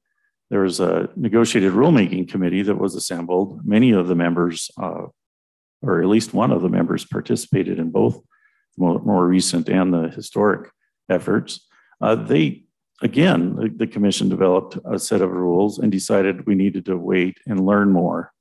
And this commission, or the previous commission, then out of the courtesy to this new commission, installed rules that enabled this work group to move forward and let this commission take the leadership necessary to move the issue forward. This commission pulled back on a few of the rules at the behest of the business community who was engaged in the work group. In this history, time and again, there's been, we need more information and we need more information. We need more voices at the table. I'd like you to look back at the history of this and look at the 9,000 public comments that came in. It overwhelmed everything at that time except for wolves in terms of public participation. We've heard it again and again, and this work group took the reins and did a wonderful job of assembling a lot of information and a lot of knowledge that had been packed together through the department at various work groups. And I just feel like it's time for this commission to take leadership, and that's for 2 primary reasons. One is the biological reason. And it's very difficult to get a fish biologist to give you anything absolute. And so I understand the Fisheries Division's comment that you can't tell at this time what this would do for the fishery. But what I do know is the biological data that's been collected over time shows that there's a stress in the older age classes. We have good recruitment now, but we have poor survival in the older and larger fish classes. That's an expression of exploitation. We have a dam that has gone through the ringer this year, right? Remember, it broke back this spring and basically froze out a bunch of reds, and the river was at historic low levels. And then we have this crazy weather, dumping snow and rain on snow that we fill up Hebgen, thank God. And but now we're at experiencing high flows. So this idea that everything is fine with the fishery, I don't think is quite accurate. I think it's time that this commission take initiative and take leadership. If we can pull off the EHA, which we talked about earlier, the department did a very good job of establishing a new program, getting it on the ground. We can do it with Madison. It's time to do it. So for that reason, Madam Chair, I'd like to make a motion that the commission move the proposal forward as described in the proposed ARM edits of dated May 31st to rulemaking. Is there a second? I would second it. I'd like to hear comments from the other commissioners before we proceed. Commissioner Tabor? Madam Chair and fellow commissioners. So I personally feel that the work done by this committee is outstanding. I mean, and if you take that history, nobody's advanced it to a point where we can now really say, okay, what is it that we're trying to do on this river? If it weren't for the result of your committee and all the hard work that you guys did. So the real question is not going forward. We're definitely need to go forward. But I guess the question that I would ask is, what's the right process to apply at this time? If we go into rulemaking like this, it creates a very narrow set of feedback and it moves it out of the jurisdiction of Fish and Game and puts it really in the domain of the Secretary of State. And so that creates limitations on our ability to really get a robust amount of information from the public. If prior to doing that, and it also, I don't think that there's been adequate time, certainly not for the commission, I think even for the department, to assess the appropriateness of the construct of the rules.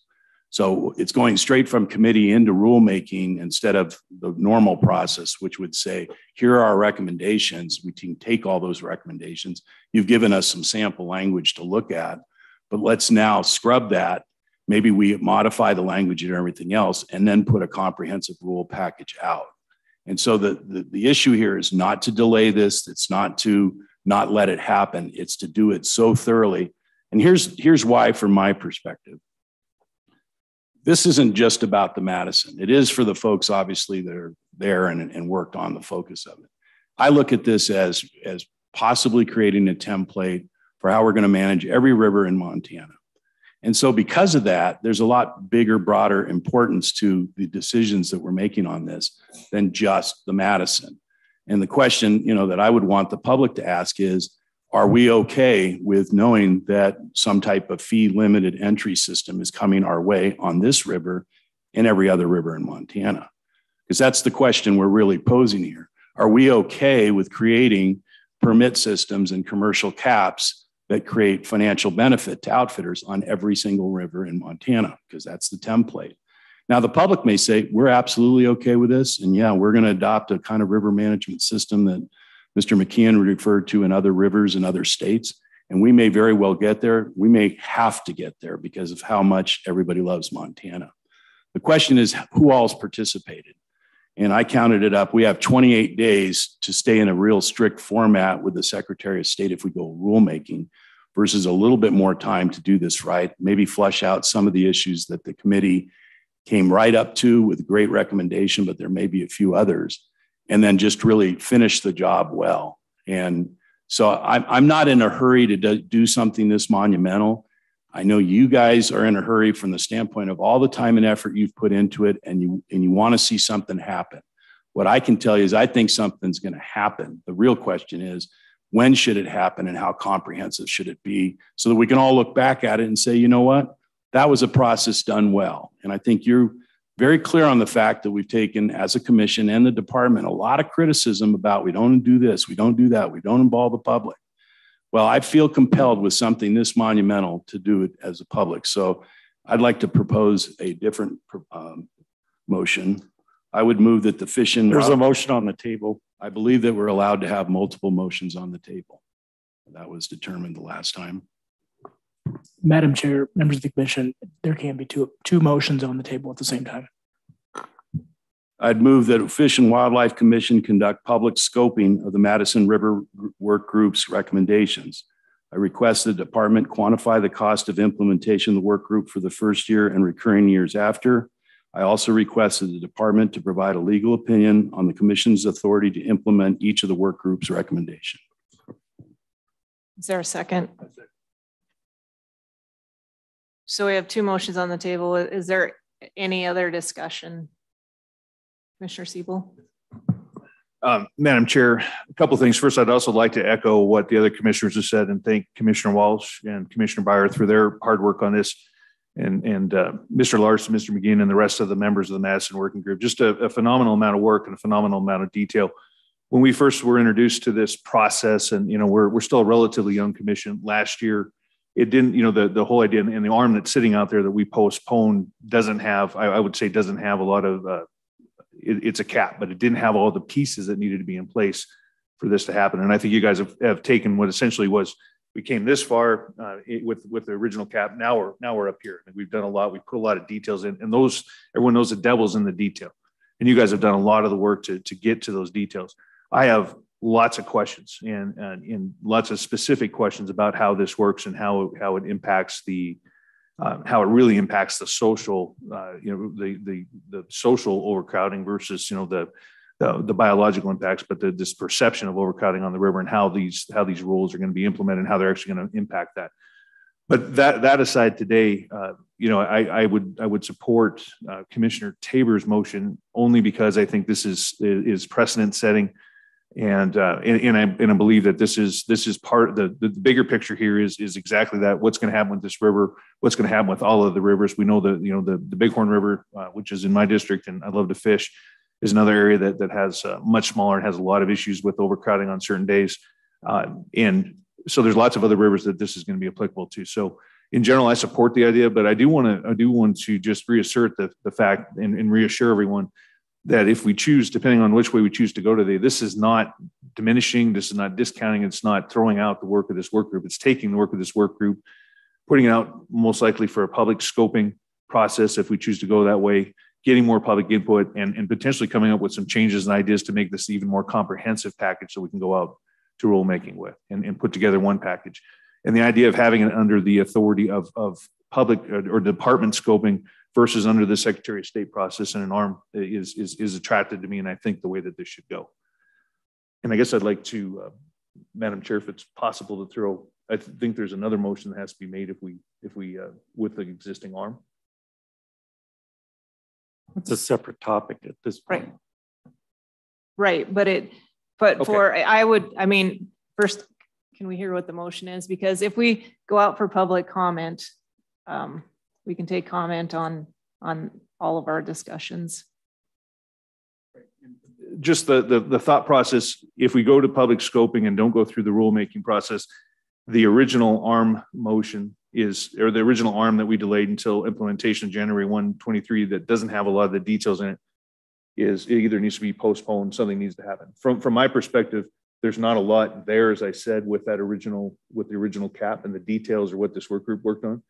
So my motion, and I can make that motion, would be to hold off indefinitely that cap and that arm and implement it at the same time that we implement the comprehensive plan after we're through this process. And I have some motion language for that. So I guess I have a question. Would it be cleaner to add it to the other motion? Because depending on which motion is accepted, that seems like it goes with Commissioner Tabor's motion. Madam Chair, members of the commission, it seems to me that the cleaner way to do it is to hold off on Commissioner Siebel's motion, depending on the discussion and the outcome of the two motions that are currently on the table. Okay. So my next question would be, if with that motion, would we have to go back out for public comment? Madam Chair, I think, again, following up on the cleanest approach to this, I think then a second period of public comment, if we get to Commissioner Siebel's motion, would be appropriate. Okay. Thank you. Madam Chair. Commissioner Byerth. Because it's already in the ARM rule, it's a rulemaking process to change that. I would highly recommend that we not try and lump a bunch of motions into one. Sure. All right. Any other questions? I guess I also agree that our timeline, because of the legislature upcoming, our timeline is very short. And I think that I know this has been going on for a very long time, but what would go out to the public if Commissioner Tabor's motion is approved is what you guys put together, and we wouldn't have that without your work group.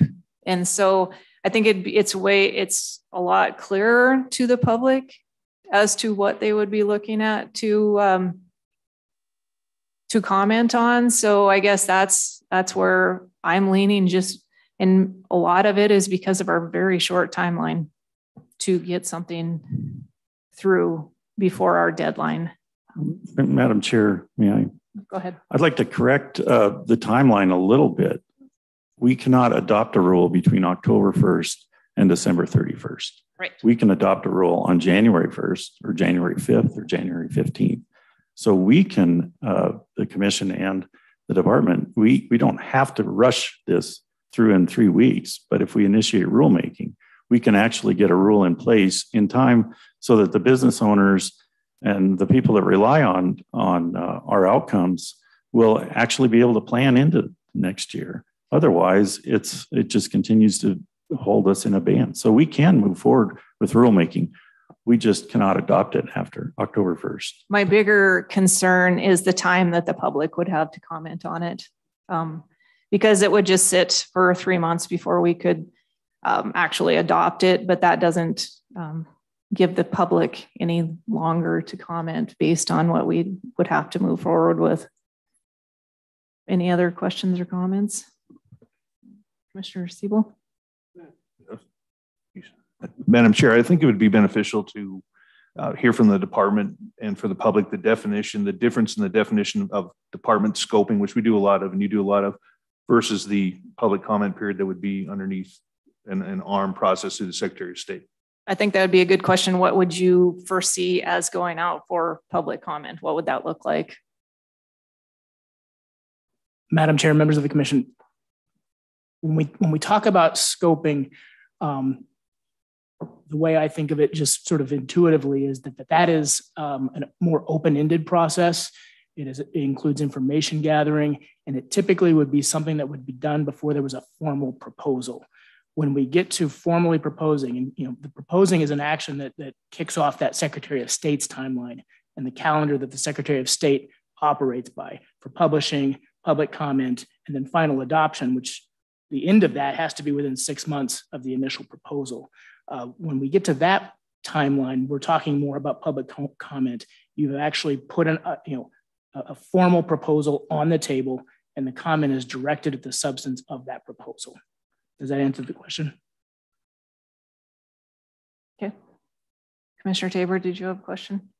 I had one question. I'm not sure if it's for Hope or who else in the department, and perhaps you, Mr. Director.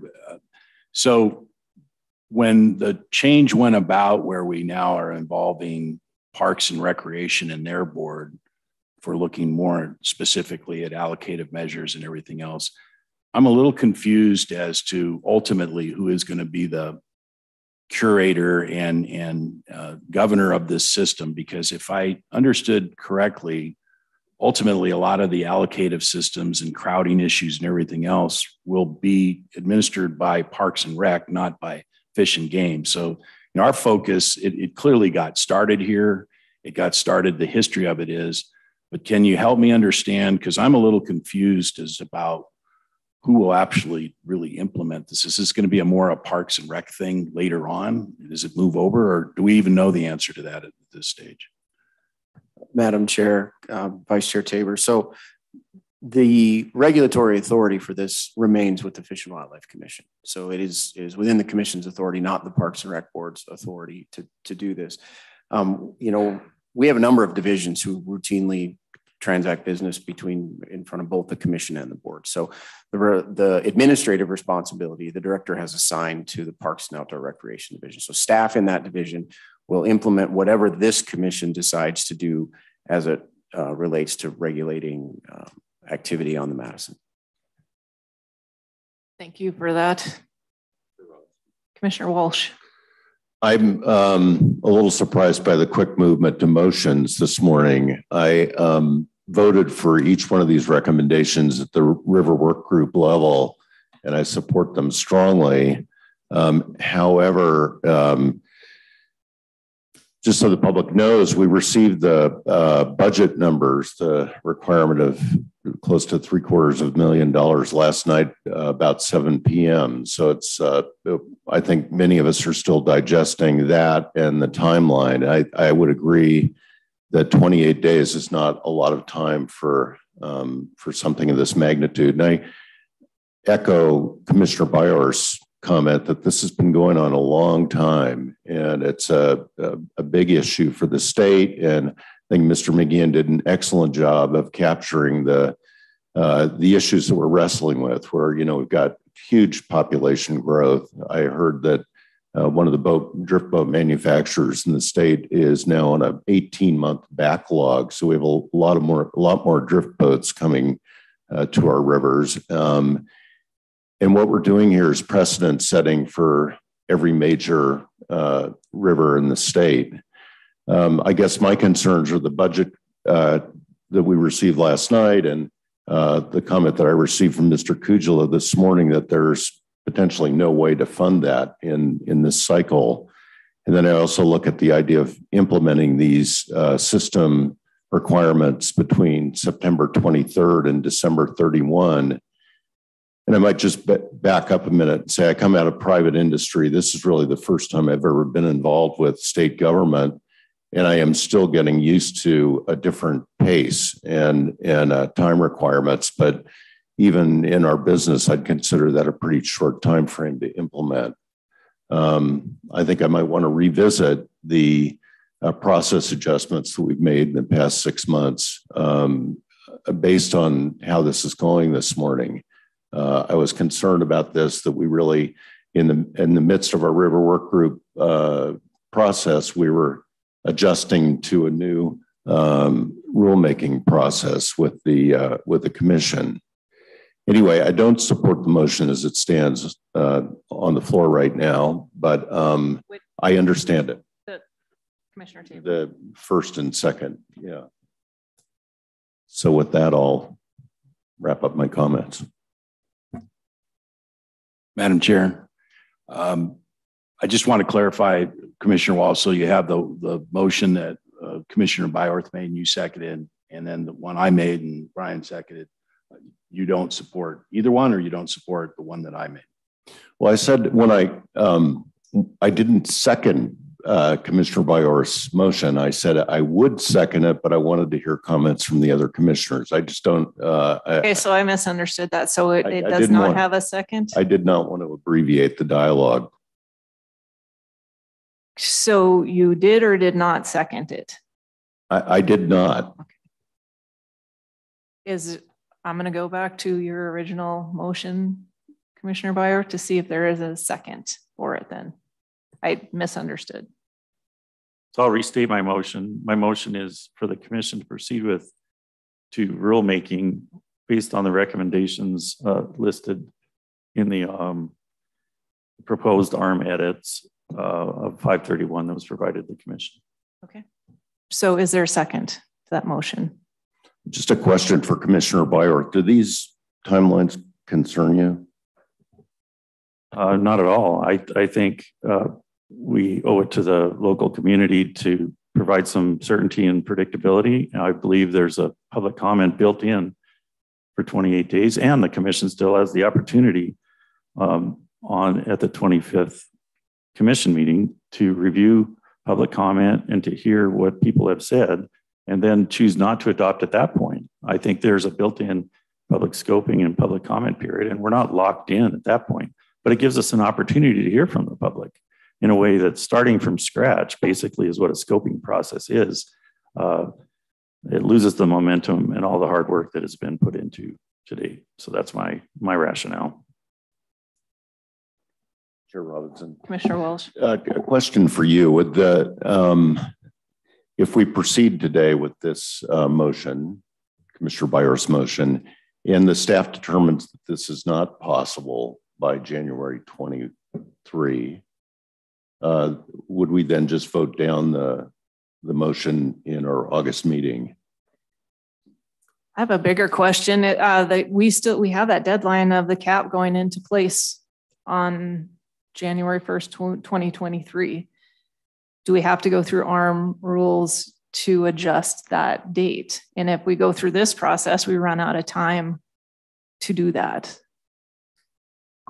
Madam Chair, members of the commission, that is also a formal rulemaking process.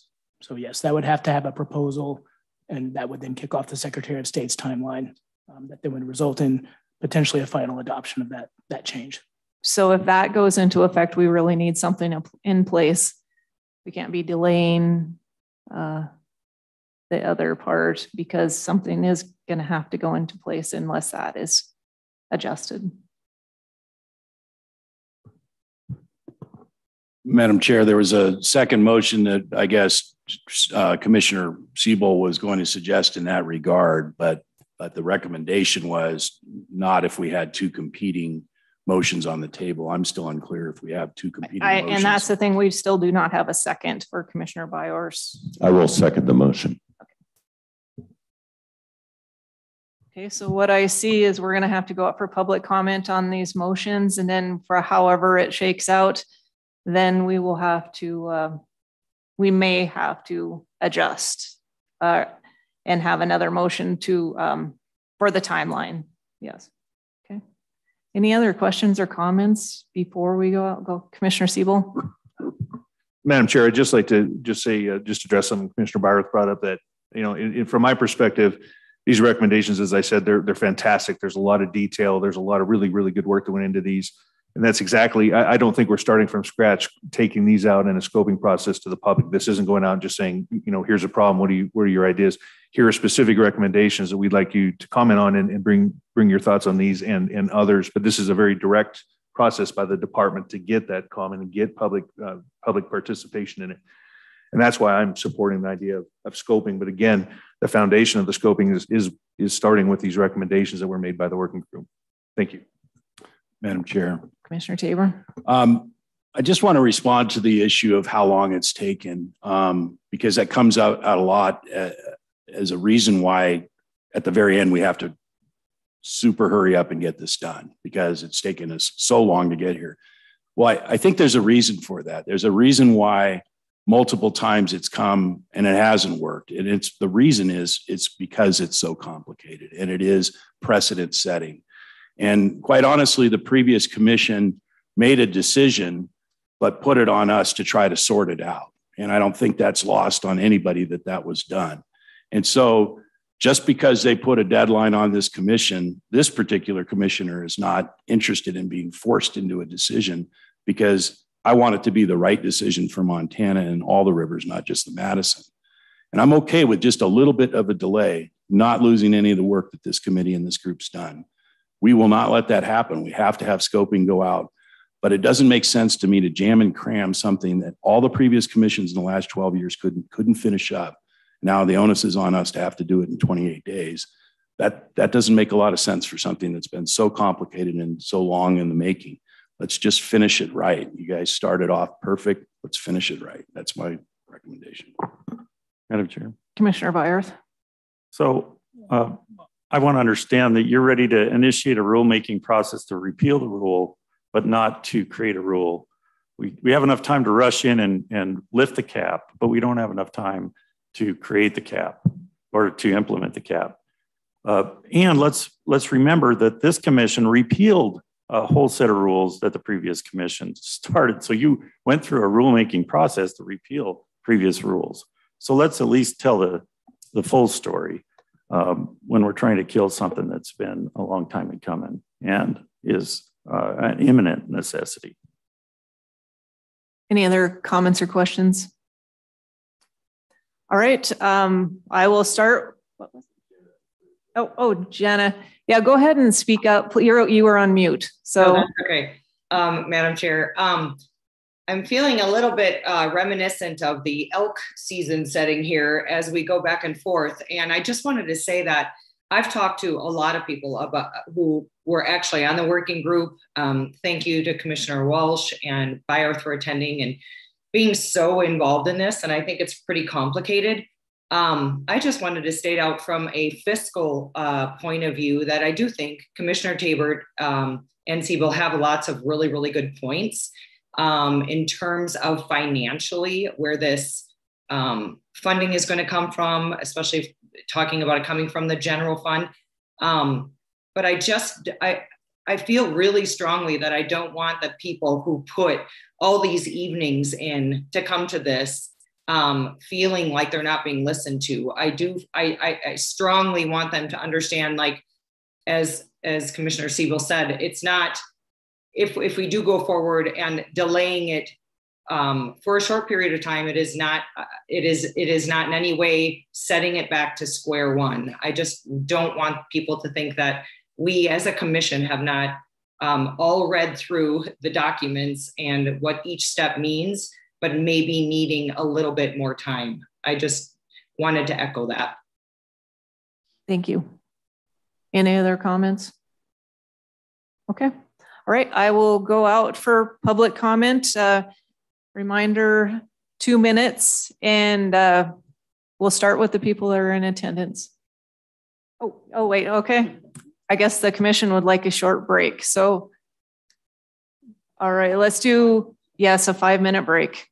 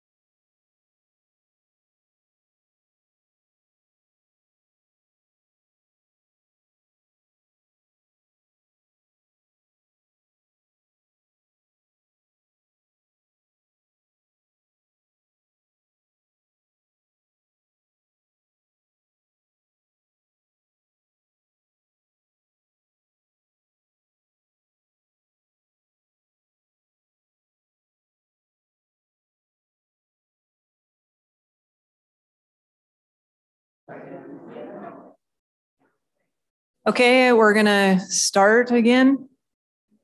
If everyone could please be seated. Okay. All right, thank you. Madam Chair. Commissioner, or go ahead, Mr. Temple. Madam Chair, there's just for the commission and the public's benefit, there is one additional time pressure on the rulemaking process on the back end. With the chair's indulgence, I'll have Zach explain that as well. Okay, thank you.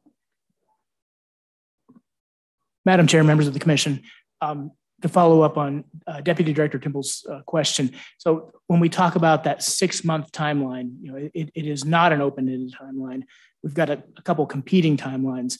The 6-month timeline is from publication to publication. So when, let's say, you propose a rule that officially becomes proposed when it is published by the Secretary of State in the next Montana Administrative Register.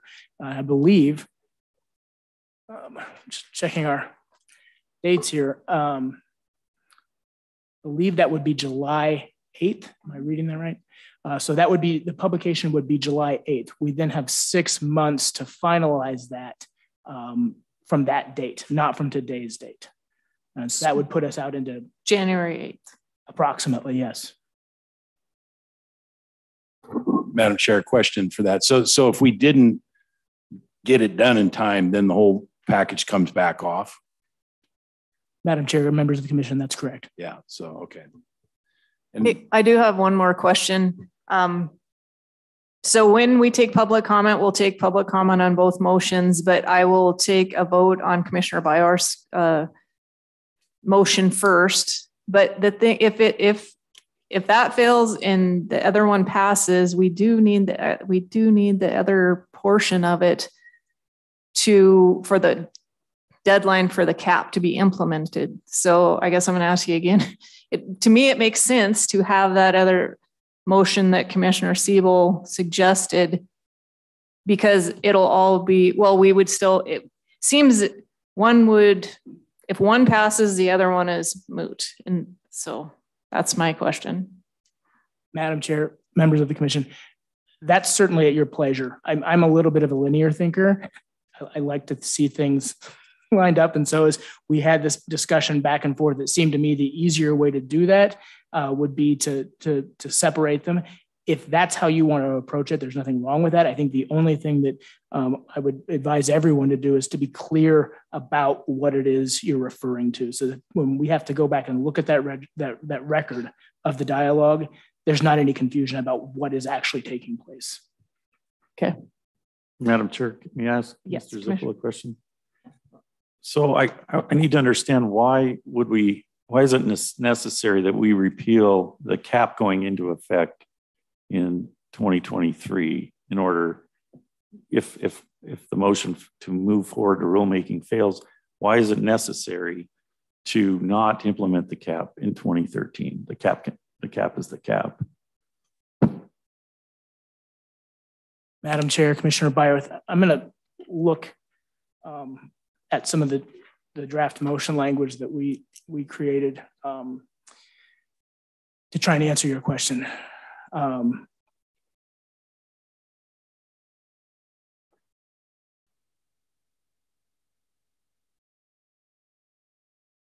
believe as a couple of there would be a couple options. I believe that Commissioner Tabor, or maybe it was Commissioner Siebel, I apologize, was making a specific motion with respect to that cap.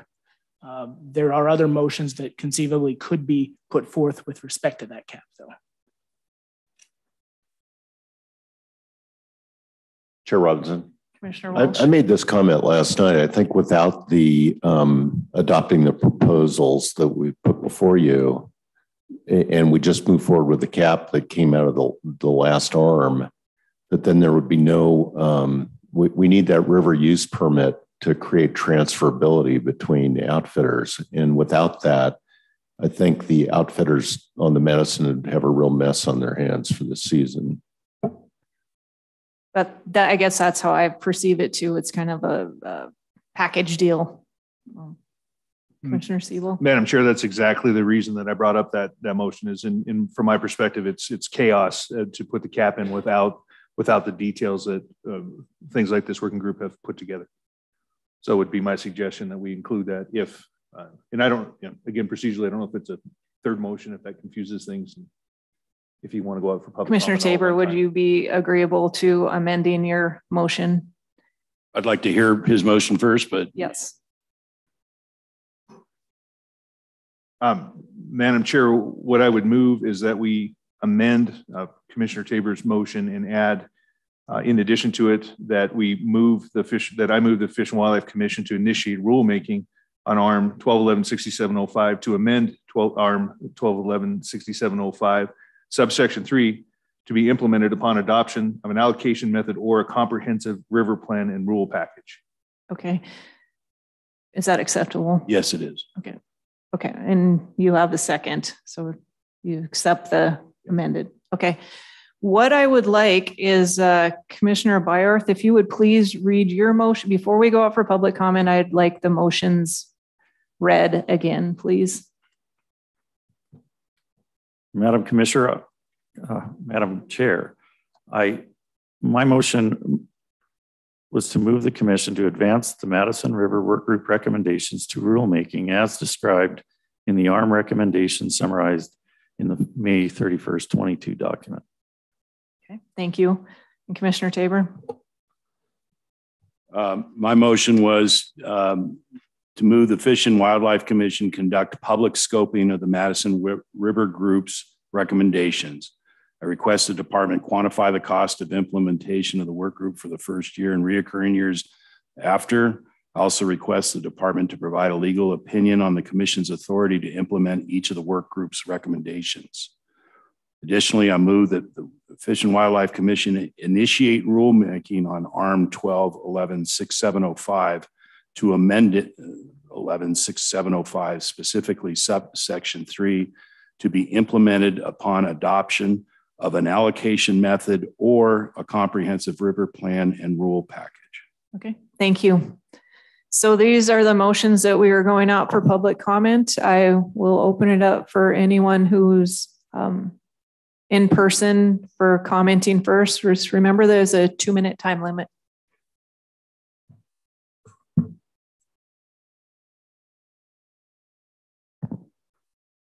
Commissioners, Madam Chair, my name is Mike Bias. I'm Executive Director of the Fishing Outfitters Association, Montana.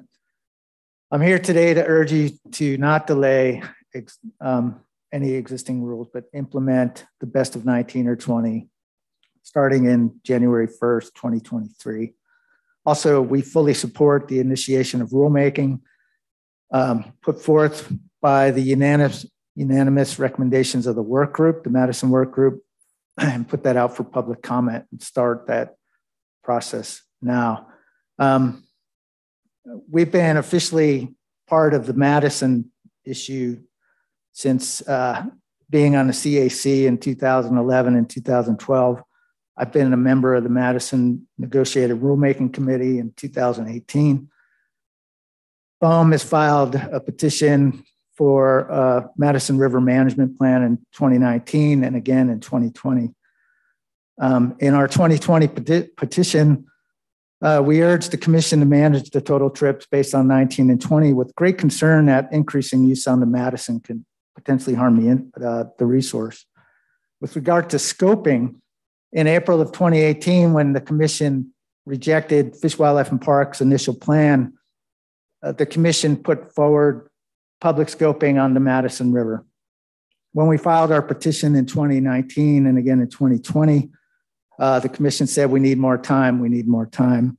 And then in 2020, following the end of the NRC, put all the Madison issues out to public scoping. We've scoped the Madison more than any other thing, I think, in Montana. And then last year in April 2021, you delayed implementation of the cap for a year till 2023, and then adopted the work group. We provided unanimous recommendations, taking all of these in consideration, and urge you to put that out to rulemaking. Thank you for your time. Thank you.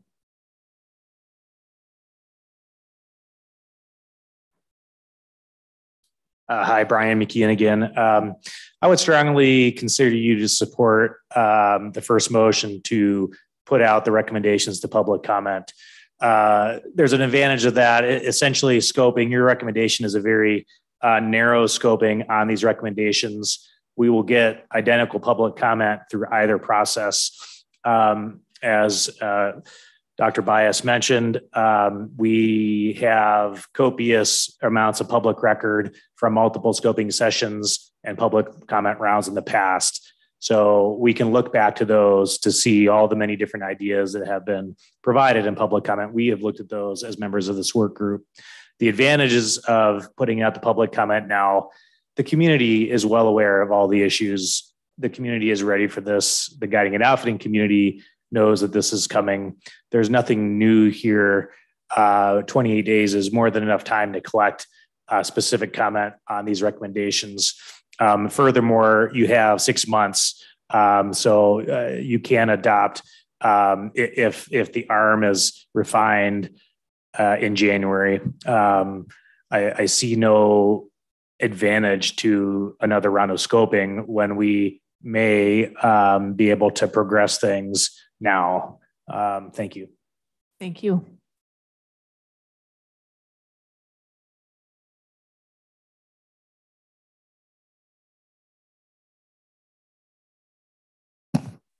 Thank you, Madam Chair, Commissioners. My name is David Poole.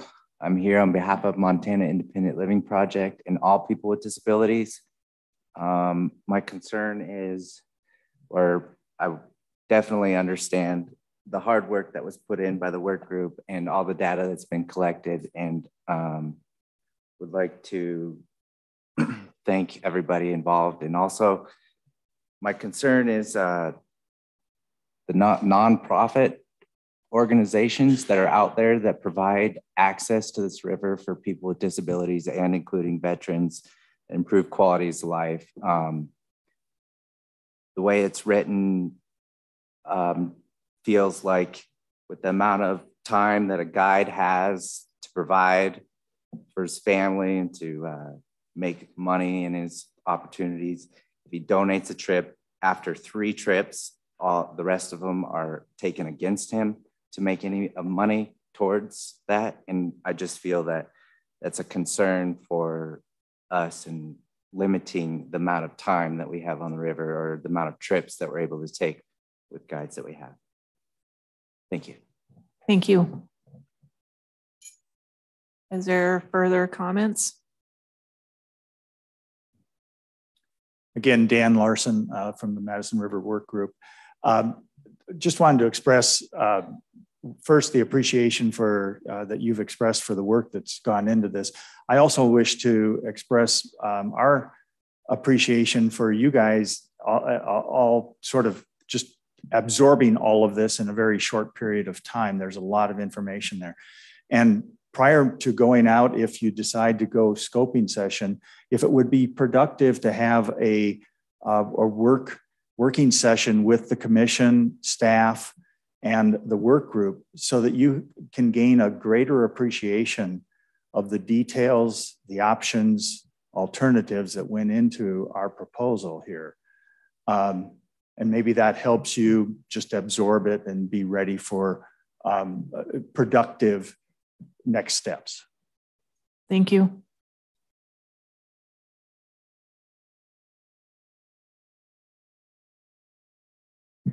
Morning, Commission members. My name is Mac Menard, M-I-N-A-R-D. I'm the Executive Director of the Montana Outfitters and Guides Association. I was a member of the Madison River Work Group and was detailed to the commercial side of it. My seat on that committee was identified as someone who has expertise and history in fisheries management. With that said, our charge was to come up with an allocative plan in that commercial group that focused on a cap and historic allocated use, and we did it. We did it in spades. What we have done collectively is provide you a mechanism that will work with those two caveats. With that said, it is a monumental piece of policy to be implementing. You are going to monetize days, trips on a river for the purpose of guiding, and it is a huge piece of policy change in that regard. The transferability part is incredibly important. The elements that are in this plan will work if that's the direction you need to go. From my point of view, I don't have problem with hearing from the public directly about this plan and its larger policy implications. I'd like to know that.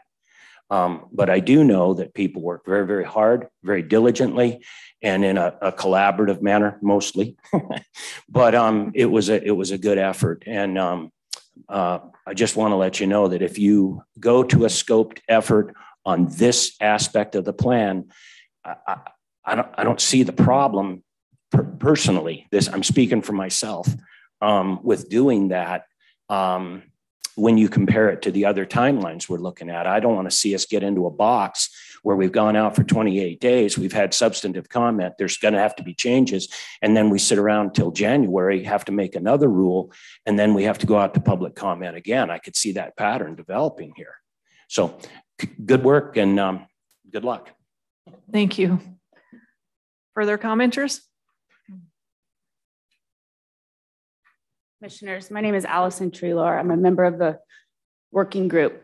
I'm going to take a little bit different twist. I appreciate the efforts that have gone into this and the information that gets put at you last minute. One of my biggest soapboxes, which Commissioner Byorth is familiar with in historical meetings and letters that I've written to the commissioners, is looking at the total river recreation.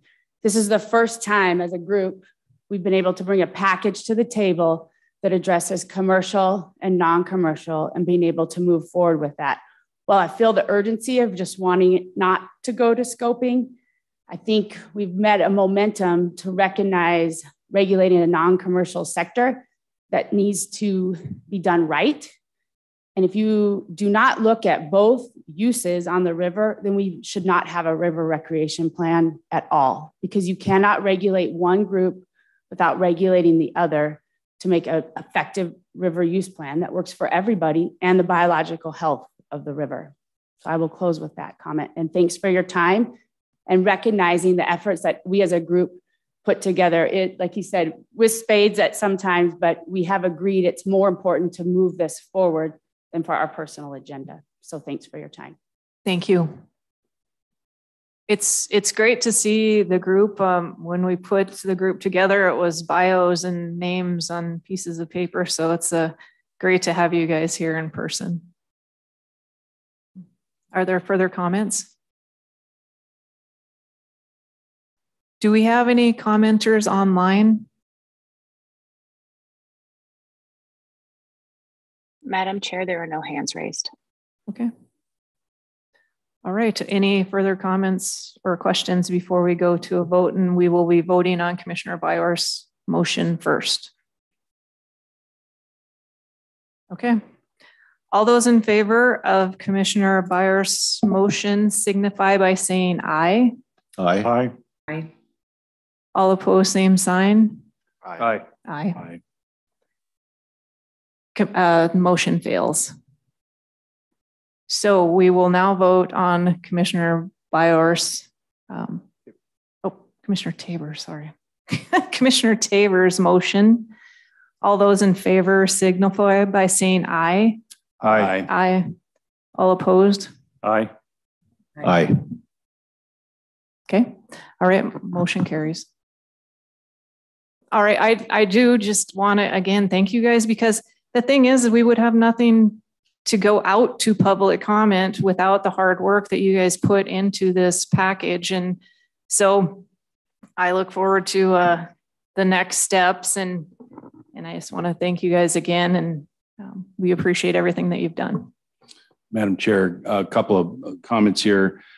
In the scoping process, I'd like the department to be very clear and comprehensive about what we're scoping, because we don't honor these folks and their hard work unless we do it right. So some of the concerns that Commissioner Byorth had expressed and others that somehow or another something's going to get lost, please do not let that happen.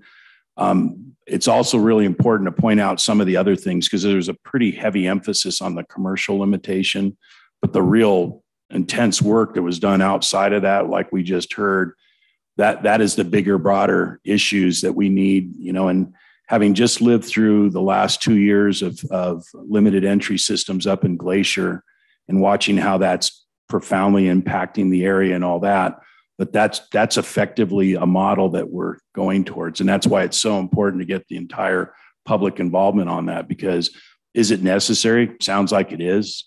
Are we all prepared for this in the state of Montana? Not so sure. So that's why we have to really do a good, robust. So I, for one, will throw my hat in the ring to help make sure that that scoping document is as inclusive and comprehensive as possible. Commissioner Siebel, one more comment and we're moving on.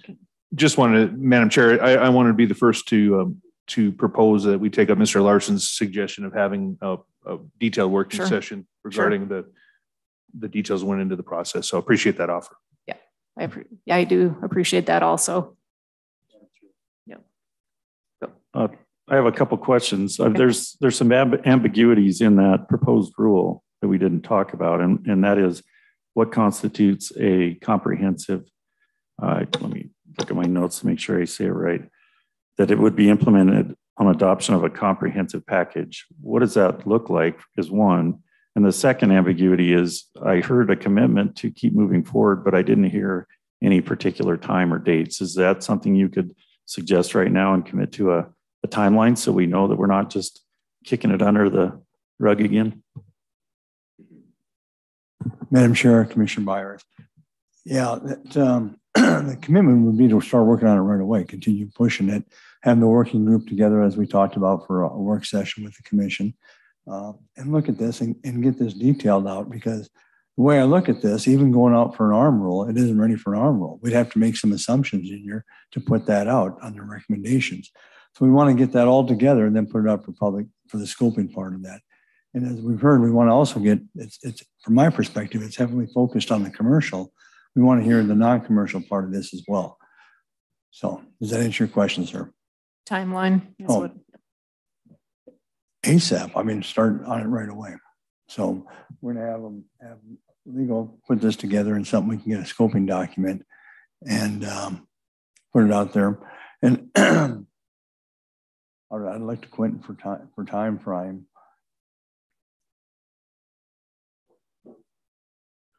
Chair Robinson, Director Warsick. Yeah, so assembling it at ASAP, putting a work session on the calendar, making sure that the document that goes out to initiate scoping is clear and comprehensive. That's the start piece. I understood Commissioner Byers to also talking about the ending piece. That there is no hard line on this long or this long or this long for a scoping session.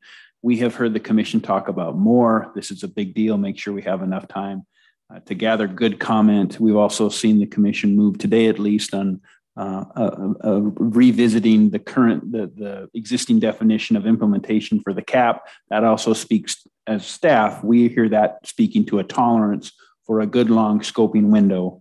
I don't know if that would be a 30-day window or a 45-day window, but something more than the 21 days that are currently described if it were to move forward with scoping, with rulemaking right now. Chair. Good. Madam Chair, Commissioner Byers, if the commission were to indicate when they would like the department to have that scoping completed and ready for the commission's review, we will adjust to whatever timeline the commission decides. Madam Chair, so I guess the question is, to do this right, how much time does the department need? Because part of my frustration with that one arm rule is we kept chasing a deadline with a gun to our head, and it doesn't leave for proper process. I want this done right, not fast. And I know that everybody else would like to get it done tomorrow or yesterday, but what can you realistically commit to have a really robust scenario that we can roll out? Madam Chair, Vice Chair Tabor, I think that, to Quentin's points about the tolerance for a robust scoping window, certainly considerably more than the 28 days that would be allowed under the Secretary of State's process. I would say that, to do this well, I think we could have this scoping process complete and a good work product to you by your December meeting, Madam Chair. All right, Commissioner Walsh. Final comment. I just want to thank again the 5 members of the work group who came today, and particularly those who gave comments, and also say that you have a personal commitment from me not to lose the momentum that we created in the work group. And I really am so proud of the work that everyone has done and the unanimous support that we had for these proposals. I guess, Zach, the second part to the question, the motion, is it clear enough as to when we would move forward with the cap? Madam Chair, members of the commission, I'm going to have to go back and look at that motion again to be specific. I mean, I think it said, you are proposing that today as an amendment to the existing rule. So that puts us into the Secretary of State's timeline. So, right. Yeah, today's motion, I think, covers that. It's an official proposal. It's now in the Secretary of State's timeline. And so that would be published, I believe, July 8th. And I think if I'm correct, I think his question is the wording of it, is that clear as to what would constitute moving forward with that cap? Just for everybody's information, let me read it again. So it reads, to amend section 1211-6705 subsection 3 to be implemented upon the adoption of an allocation method or a comprehensive river plan and rule package. Madam Chair, members of the commission, I think that's clear. I mean, okay. We'll, in part because there will be a check-in by the department to follow up when those 2 items have been completed. At that point, it would be in your position to take final action if you choose. All right. Thank you. And we're going to move on to the next item. Dr. Rice, please.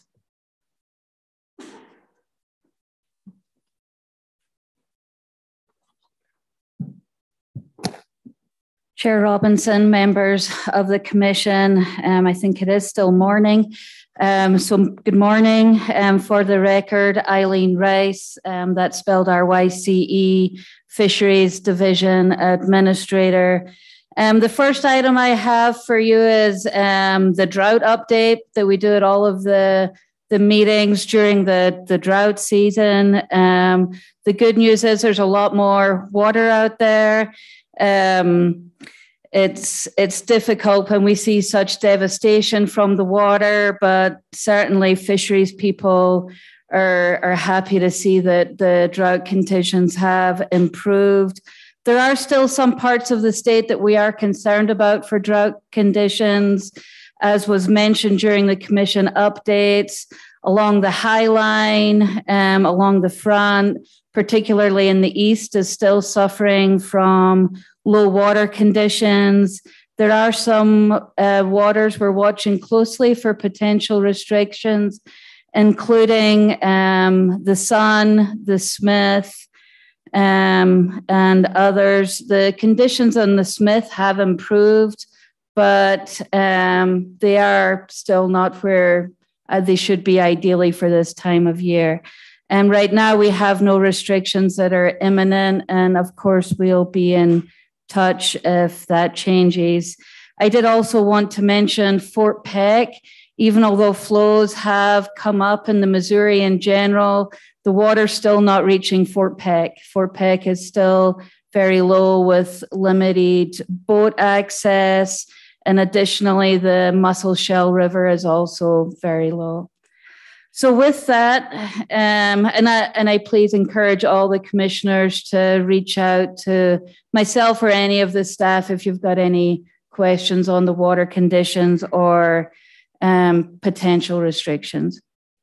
So with that, our first item is an endorsement on amending the angling restriction and fishing closure rules. These are the rules that are implemented for what we commonly refer to as the hoot owl restrictions and fishing closures related to drought conditions. They're intended to minimize fisheries impacts during times of high temperature, low flows, and or both.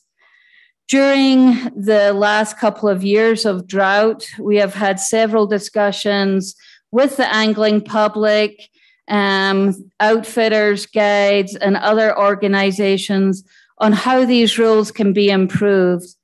If these rules are endorsed during the public comment period, myself and staff are committed to closely working with these organizations and others to vet the rule language to ensure we have something that's workable for everybody. The proposed changes in the rules would incorporate specific criteria for cutthroat trout and would provide additional guidance for when a restriction or closure will be implemented or lifted. In a typical or average year, these restrictions may be used on only 1 or 2 waters. However, during extreme drought conditions, such as last year, these rules are used far more extensively, with 33 restrictions and closures going into place during 2021. Commissioner Byworth mentioned during his opening remarks the standing hoot owl regulation on the Lower Madison. That's not part of this rule. It's an actual fishing regulation that the commission put into place. I've had conversations with Commissioner Byworth and others on this.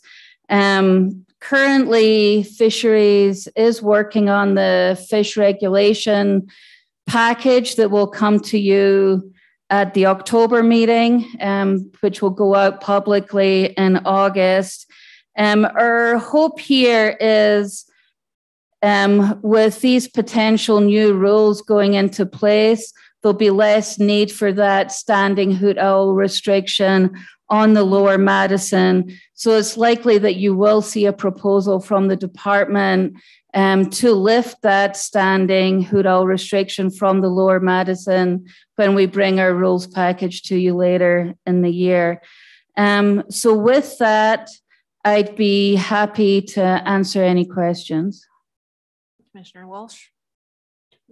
Dr. Rice, what I hear in the community is if we can do anything to get the word out earlier, so maybe a 72-hour advance notice on these closures when we have them. I suspect Mr. Bias will have comment on this. And the other thing that I perceive as being pretty cumbersome is when the department's trying to reach me for approval on closures. And I don't, I've never declined one. I just wonder if you should revisit that as part of this review of the arms. Chair Robinson, Commissioner Walsh, those certainly the first one is one we've struggled with, is the notice for the public. We do try to get notice out of what we're seeing coming as far ahead as we can, and we'll try to do a better job on that. One thing that we started to implement last year that helped us a lot is, rather than doing individual restrictions or closures as they come up, is doing, well, last year it was weekly. So on a Monday morning, I would have a drought meeting statewide with all of the regions, so as we had an idea of what was coming up at that time. And then that's when we would start to reach out to the commission. What we can do, and hopefully it's not as big of an issue this year, but what we can do is start to go to the public when we get those updates on Monday in terms of this is what we see as potentially coming this week. Although I would caution 72 hours in the world of changing conditions with temperatures and water flows, 72 hours can be a long period of time, but we can certainly commit to giving weekly updates on what it is we see coming. As for the notification of the commissioners, so as the rule stands right now, we need the commissioner for that region to approve the closure. If that commissioner is not available, we go to the chair. And that seemed to work well from our standpoint last year. I know there was a week early in June where we put 12 restrictions on the one day, and we were able to get all of those signed by the director and the commissioners notified at the same time. I'd be open for suggestions on how else we can do it, but last year was an unprecedented year with numbers of restrictions and closures. And, you know, we had the system down fairly well. But again, I'm happy to take any suggestions. Commissioner Walsh. Just to follow up on that one, I know in my case, I'd be fine with just, pardon me, a notification of what we're doing. I do try to look at weather forecast when I get called on those and see what's going to come in the next few days. But, and I think erring on the side of conservatism when it comes to warm water and trout is probably my preferred approach. So I think you might make a few mistakes by going out 72 hours early, but you can certainly look at weather forecasts and predict rather than waiting for 3 consecutive days of 73-degree water. And my only other comment was, why restrict this just to cutthroat trout on the 68-degree move? And urge you to consider other subspecies of trout. Chair Robinson, Commissioner Walsh, on that last point, so we do have non-native salmonids in there, which covers rainbow trout, brown trout, brook trout. The cutthroat designation of 66 would cover both West Slopes and Yellowstones. Bull trout have their own separate designation. If there's a particular species you're concerned that we're not covering, I'm not sure what we're missing. No, have we moved into the actual next item on this discussion, or no? Okay. Chair Robinson, this is part of the rule we're talking about. Okay. Sorry. No, I may have misread it. I thought we were talking about 66 degrees for cutthroat only. So if it covers all the salmonids, I'm fine with that. Yeah.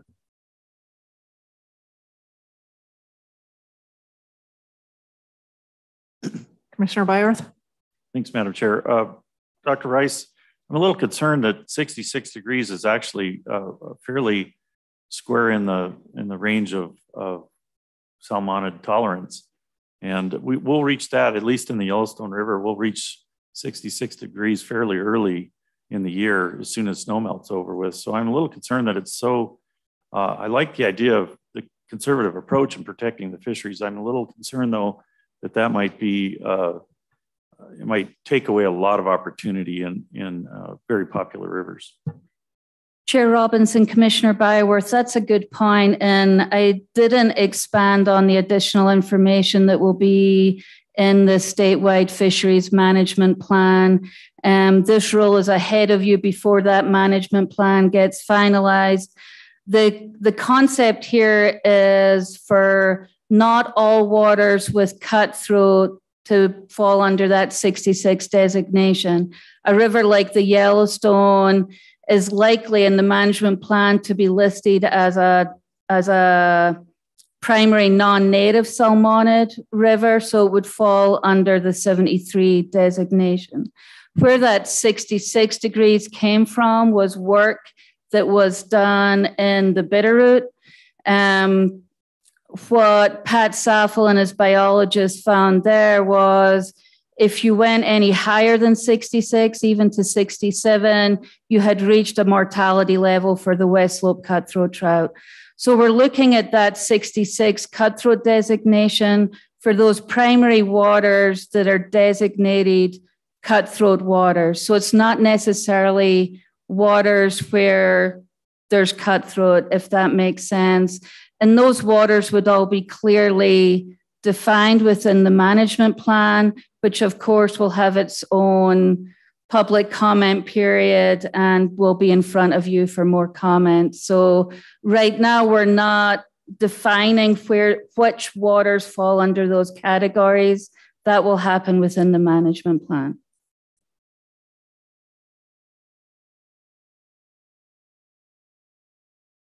Commissioner Walsh. If I may, I move the Fish and Wildlife Commission initiate rulemaking to amend 12.5.507, 12.5.508 arms. Is there a second? Okay, thank you, Commissioner Tabor. Any questions or comments? Okay, is there anyone present who would like to speak to that?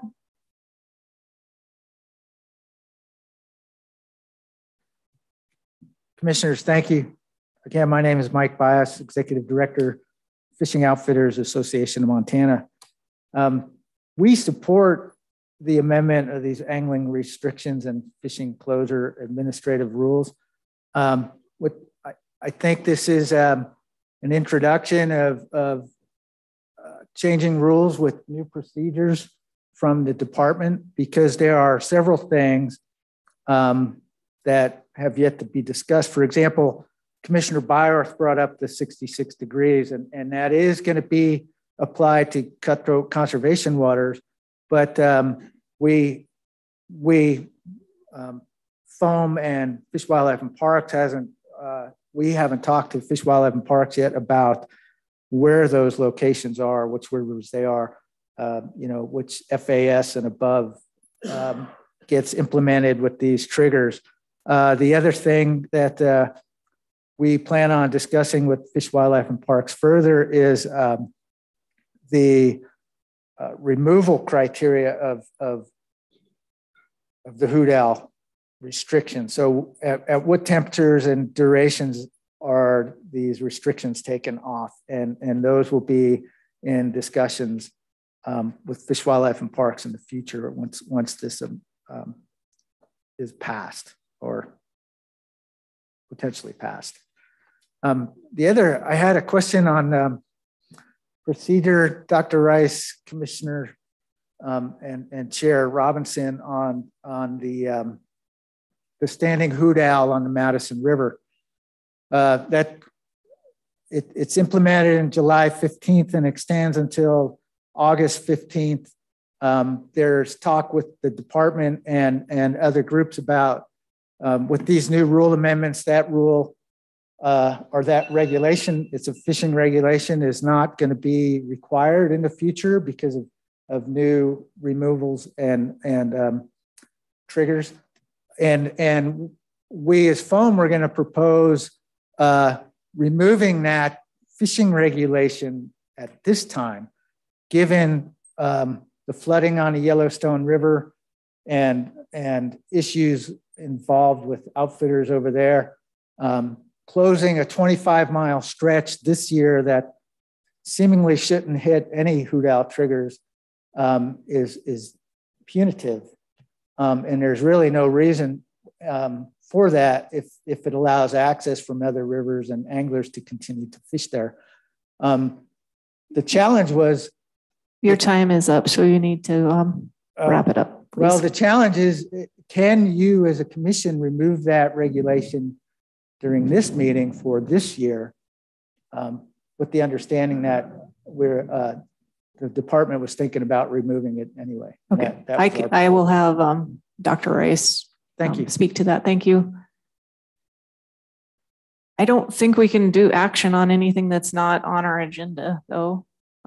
Is that correct? Madam Chair, members of the commission, that is correct. Okay. Dr. Rice, would it take the commission action to lift that? I guess is the question. Chair Robinson and members of the commission, that's my understanding. Is it is a regulation. It's not part of the rule, and it would take commission action to change. I would ask legal counsel about the procedure as to when that would or could happen. certainly from the standpoint of fisheries, with the water conditions, it makes sense to lift it. We can still put a hood owl restriction in place on that part of the river if the criteria are met, but conditions are looking pretty good right now.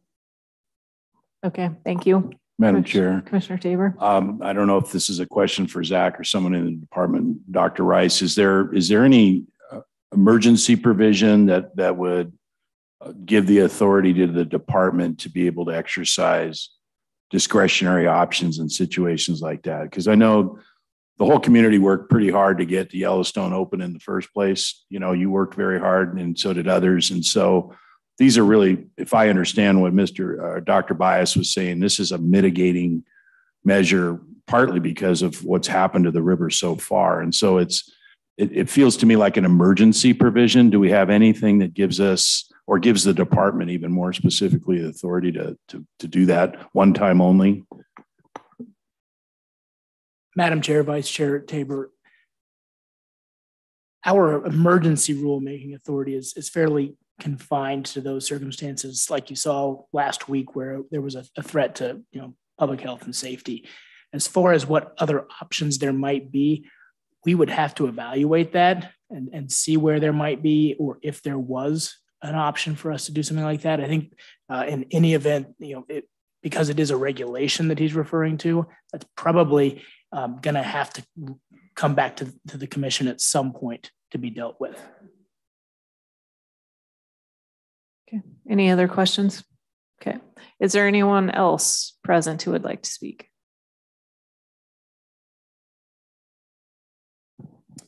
Madam Chair, Commissioners, I'm David Brooks with Montana Trout Unlimited. Our organization and members do support this proposal going forward as proposed, especially with the clarification by Commissioner Byorth and Dr. Rice's clarification also that this is more of a tool as a scalpel rather than a sledgehammer, and that the details of exactly where it makes sense to add additional conservation measures for cutthroat trout without undue harm to opportunity for most of the year makes sense. So we do support that and look forward to being part of the process when it comes to that statewide management plan and deciding where cutthroat streams are, as do our members. I also would add that I think this is a great example and of shared sacrifice that conservation community and that anglers and angling businesses bring to the table when there are drought conditions, and at times that other water users like agriculture and ranchers and municipalities are being asked to make sacrifices. And this shows that we who care about the resource for the fish and are also willing to make sacrifices. So appreciate those considerations and you all thinking about moving this forward. Thanks. Thank you. Are there any other commenters present? Do we have any commenters online? Madam Chair, there are no hands raised. Okay, thank you. All right, all those in favor of the motion signify by saying aye. Aye. All opposed, same sign. Motion carries. All right, we'll move to the next one. Thank you. Our final item is a regulation change to remove all bag limits on Rainbow Lake in Region 1. A fish removal project is scheduled on Rainbow Lake to begin sometime early fall. This temporary lifting of all bag limits will allow the public an opportunity for increased harvest prior to the lake being depopulated. The purpose of the removal project, which was approved by the Commission in December of 2021, is to remove non-native salmonids and replace with native West Slope cutthroat trout. During the public comment period, 7 comments were received, 2 in favor and 5 outside the scope of the proposal. With that, I'm happy to answer any questions. Commissioner Tabor. Madam Chair, I move that the Fish and Wildlife Commission remove the bag limits on Rainbow Lake located in the 10 Lake Scenic area of Lincoln County, effective immediately through August 15th of 2022. Is there a second? I'll second that. Okay, thank you, Commissioner Lane. Madam Chairman, so this comes out of my region, and I know the hard work that the fisheries people have been up here.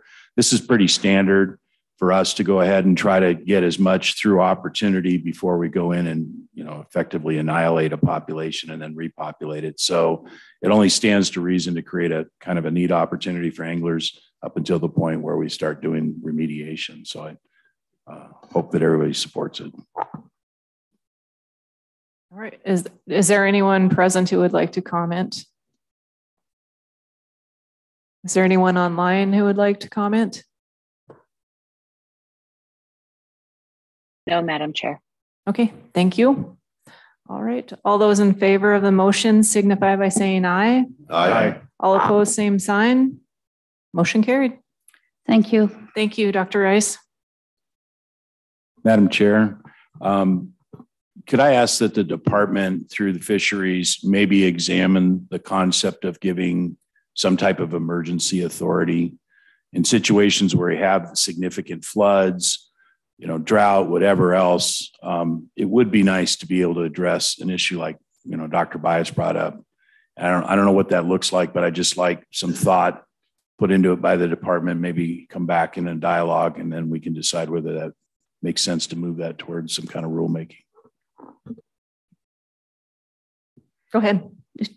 Chair Robinson, members of the commission, just as a historical perspective, when we've had these situations in the past, and I'm talking for the fisheries issues, whether, for various reasons, when we've had to change a regulation quickly, what we have done is pull together special commission meetings, held them over the phone, still noticed them publicly, and then, basically held a meeting that's still available to the public and took care of the issue that way. So I put that out as an option, knowing that July 15th, when the HOODL would go into place, is right around the corner. So.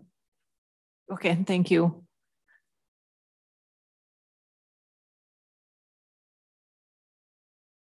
Mr. McDonald, if you want to move on to mountain lion quotas, please. Oh God, what did I call? Oh my gosh, Mr. Wakeling, sorry. I was reading off of my script rather than looking at you. Well, good morning, Madam Chair, members of the commission, Director Warsack. My name is Brian Wakeling. I'm the game chief, and I'll be presenting the mountain lion quotas this morning. The department has taken into account the changes that the commission has adopted as part of the season structures. And our overall intent in the approach that we took to setting recommending the quotas this year is largely to try to maintain the harvest that we've had in recent history. There is an exception to that, of course. We've also, as part of our quota development session, we had a lion ecological population objective committee that was established for the Northwest ecoregion. That includes all of Region 1 and part of Region 2. That committee worked together through facilitated sessions. The report that they finally prepared with the assistance of the department is part of the public record that we've shared as their support material.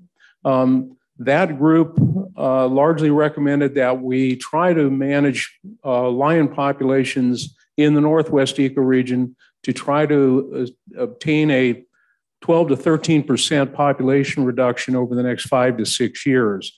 And so based on our efforts through modeling and the population estimation procedures that we've used, we formulated recommendations to try to achieve that objective. And so it's not a 12 to 13% increase in quota. What it's trying to do is increase the quota, increase the harvest so that it'll achieve that objective over that 5 to 6 year lifespan. Other parts of the state, we've tried to keep the targeted harvest largely the same as what it has been. But if you look at our historical harvest in some of those areas, the Rocky Mountain Front, for instance, parts of Region 2, Even some units in Region 3, because of the nature of the hunt and the nature of the access in those areas, sometimes our harvest historically, it looks like we're recommending a much higher increase in our harvest, but that's kind of been our target all along. And so what we're actually recommending is what our recommendation has been for a number of years. In just some of those places, it's just extremely difficult to attain the harvest that the department might want to see. But the department did have one amendment that we sought in the process of making this recommendation. It was in Lion Management Unit 339, and we have asked Commissioner Byerth to carry that amendment for us. There also is another amendment that addresses 3 of the units within Region 5, and the department's evaluated those and doesn't believe that there's going to be any biological effect associated with the amendment that's been proposed. And that's my brief overview. If there's any specific questions, I'd sure be glad to try to address them. Madam Chair. Mr. Tabor, go ahead. Mr. Wakeling, so the first group was targeted for Region 1 and they did their work. Could you just refresh our memories? Now I believe that the next targeted region is 2, and then you're going to go through a sequence. Could you just kind of let us know how that's going to transpire? Madam Chair, Commissioner Tabor, yes, the second one kind of moves into the it's a 2-year process where we basically take the time to do some of the spatially explicit capture, recapture, try to get a really good estimate on the number of lions that occupy a particular area. And so, yes, our next ecoregion is kind of moving into that southeastern portion of the state, not all of the southeastern portion. And then we have the third section will kind of be the central, south central part of the state. When we get to the western or the eastern part of the state, the lions there are very low population levels, and so we do not have an intent at this point in time to go through a similar effort for the eastern portion. But once we complete the south central, then we'll move back to the northwest the northwest, and we'll test that again and see whether or not our recommendations and the commission's actions have been able to attain the objectives that the commission has set forth. Follow up, Madam Chair. Go ahead. So do you anticipate, Mr. Wakeling, that eco regions 2 and are the second and third iterations, will that be their work be done by the time we consider this same topic this time next year, June of 23? Madam Chair, Commissioner Tabor, likely to be 2 years from now. Each of those, in order to collect the data, we would take 1 year to collect in a primary sampling area, and then we follow up with a secondary sampling area. That allows us to get the estimate of the population, and then we use that to we provide that information to the group, and that group would then provide their recommendation through it's a structured decision-making process that the team works through. And so that whole process takes about 2 years. So it would be about 2 years from now. Thank you, Madam Chair. Final follow-up. And then, so the only reason I asked, a lot of comments that I got on this is we're willing to go with this status quo in hopes that we get the feedback from the committee, much like Region 1 did, so that, because there are still a lot of concerns out there by the folks that are, looking at our ungulate populations, sheep in particular, and wondering, are we doing enough? I mean, I think I received as many comments on that as anything. And I know that the committee will be the one informed. So if I understand it correctly, it sounds like that south central region will come later, but the next one, which is the southwestern portion, will that be done in time for this decision-making process, which is effectively Region 2 by this time next year? Madam Chair, Commissioner Tabor, I'm sorry if was unclear. Each one of those ecoregions takes 2 years. So that Southwest ecoregion will be 2 years from now. We'll have the data from that. And it would be 4 years from now for the South Central.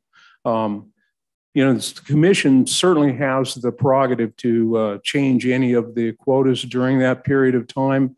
And based on the, you know, we'll take that information and try and, you know, if there's compelling reasons to change things, that's not going to limit our ability to it may not be the optimum situation from a scientific standpoint to look at inferences based on what the committee ultimately may be telling us. And so our preference is largely to try to look at this and from a stable standpoint, but if the commission chooses to sees a need to change quotas in the interim, that's certainly something that we can factor in. Commissioner Siebel. Madam Chair, Mr. Wakeling, just to follow up to Commissioner Tabor's question, would Region 5 be included in the South Central survey, or at least the areas around the Beartooths?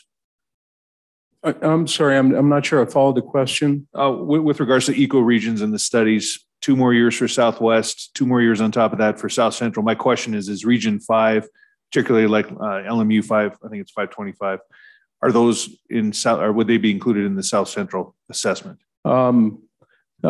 Madam Chair, Commissioner Siebel, I think from my understanding, Region 5 is mostly in that eastern part. I'm looking at Molly, our carnivore, and she's nodding her head. So it's mostly in the eastern part, and that because of the low density of lions within that area. And when I say low density, I'm certain that you're going to point to a place and say, well, this ain't low density right here. There's certainly places and portions of that that are higher density, but overall, most of that habitat does have lower lion density, and it makes this, it's not an effective way for this technique to work. Any other questions?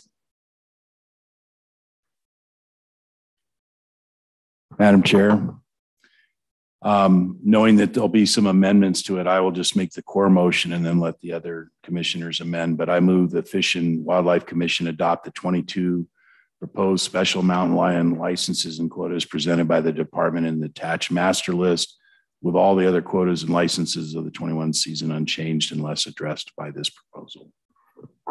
Okay, thank you, Commissioner Lane, for the second. Okay, are there any questions or amendments?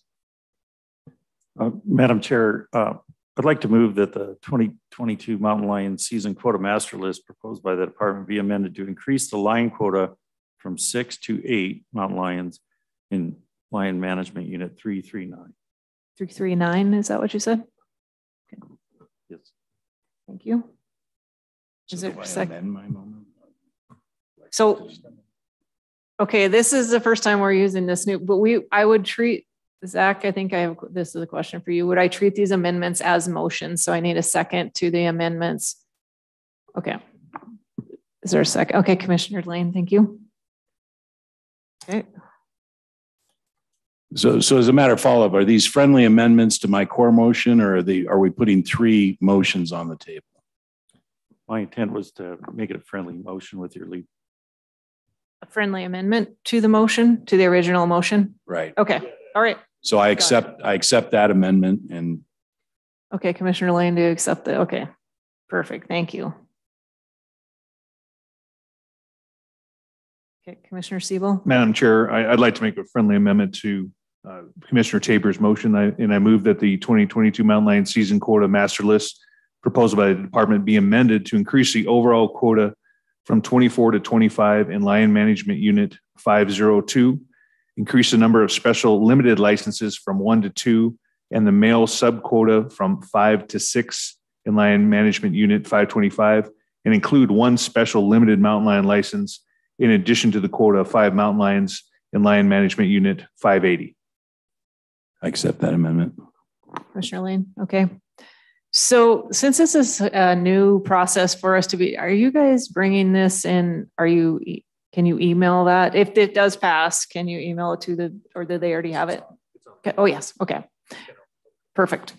Okay, All right. Are there any other amendments? Okay. Any other questions or comments before we go out for public comment? Okay. Is there anyone present who would like to comment on the mountain lion quotas?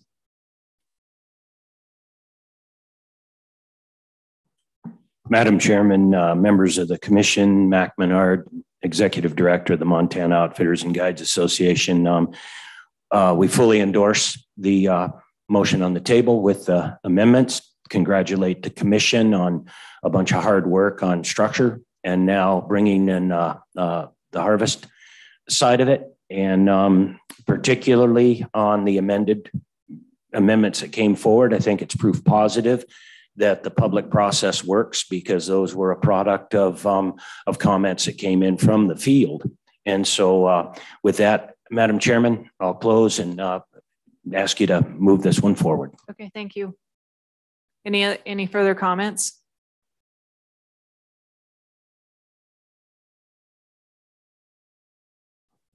Madam Chair, Commissioners, I'm Casey York out of Hamilton with Trap Free Montana. I think it's really important when you're looking at quotas. Approximately 80 mountain lions were reported as incidental trapping captures in the past 4 years. These cats never come off your quotas, but yet they're dead. Not all of them, but a good portion of them are. And I really think it's a disservice not to be calculating them into your numbers. Thank you. Thank you. Any further comments?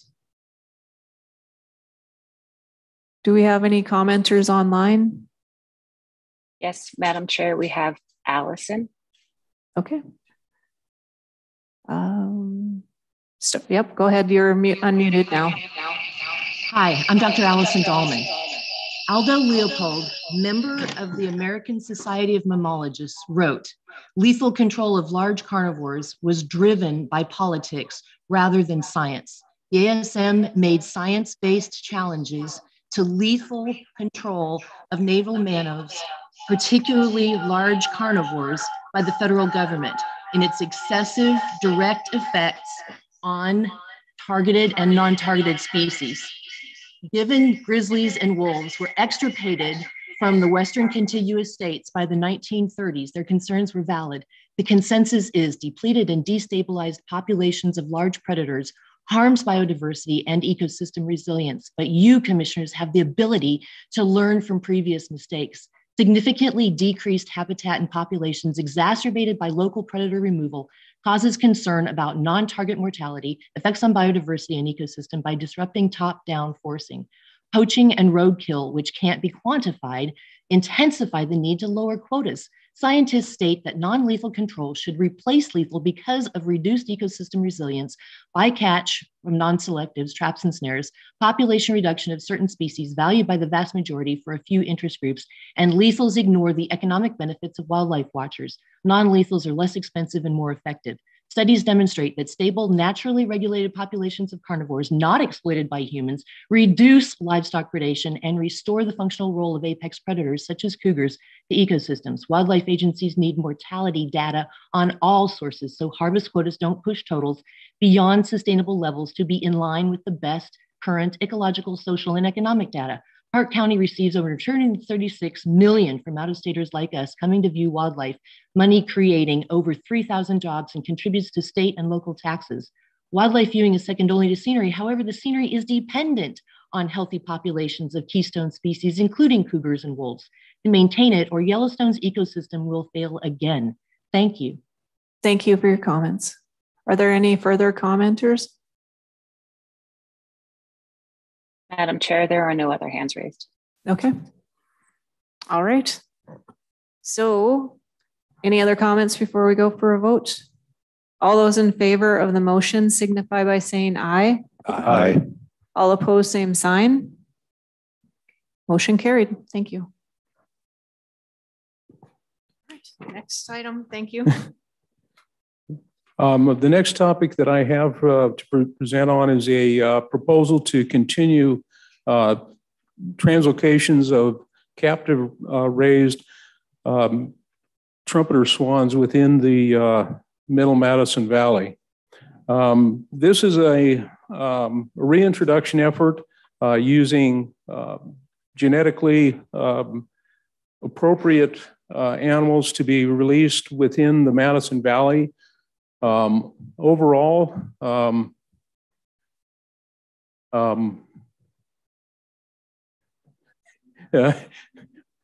just want to make sure there's a quorum to talk to.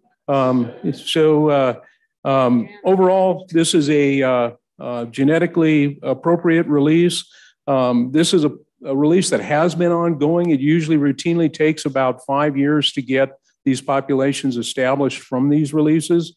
The challenge that we have is that the source population has limited production, and they're competing with some other places to place them as well. What we're looking at is releasing approximately 5 cygnets, which is a young swan, about once every year for through 2026. Should HPAI, the highly pathogenic avian influenza, become an issue, it's something that we will be testing for, something we'll be looking for. If it becomes an issue, the releases will be foregone. There was an environmental assessment completed on this project, and there was no significant impact detected. We're looking at 5. One of the concerns that was brought up through that process, however, was are these animals going to be susceptible to harvest? And based on the radiotelemetry animals that we've released at this site, within Montana, the only place that's likely to occur is within Freeze-Out Lake. And these birds don't go there. We haven't detected them in that area. We haven't seen anything in the past. And so we see that as being a relatively low concern. Certainly possible if they move into some other states such as Nevada or Utah to the south. But again, this hasn't been something that we've seen historically. And both of those states have very tight limits on the number of trumpeters that can be harvested. Be glad to try to address any question the commission might have. Any questions? Okay. Would you like to make a motion? Yeah, Madam Chair. I move the Fish and Wildlife Commission authorize the release of trumpeter swans annually during the 2022 through 2026 seasons within the Madison Valley as proposed by the department. Okay, thank you. Any questions before I go up for comments? Okay. Is there anyone present who would like to comment on this? Do we have anyone online who would like to comment? No, Madam Chair. Okay, thank you. We do have a quorum. So all those in favor of the motion signify by saying aye. Aye. All opposed, same sign. Motion carried.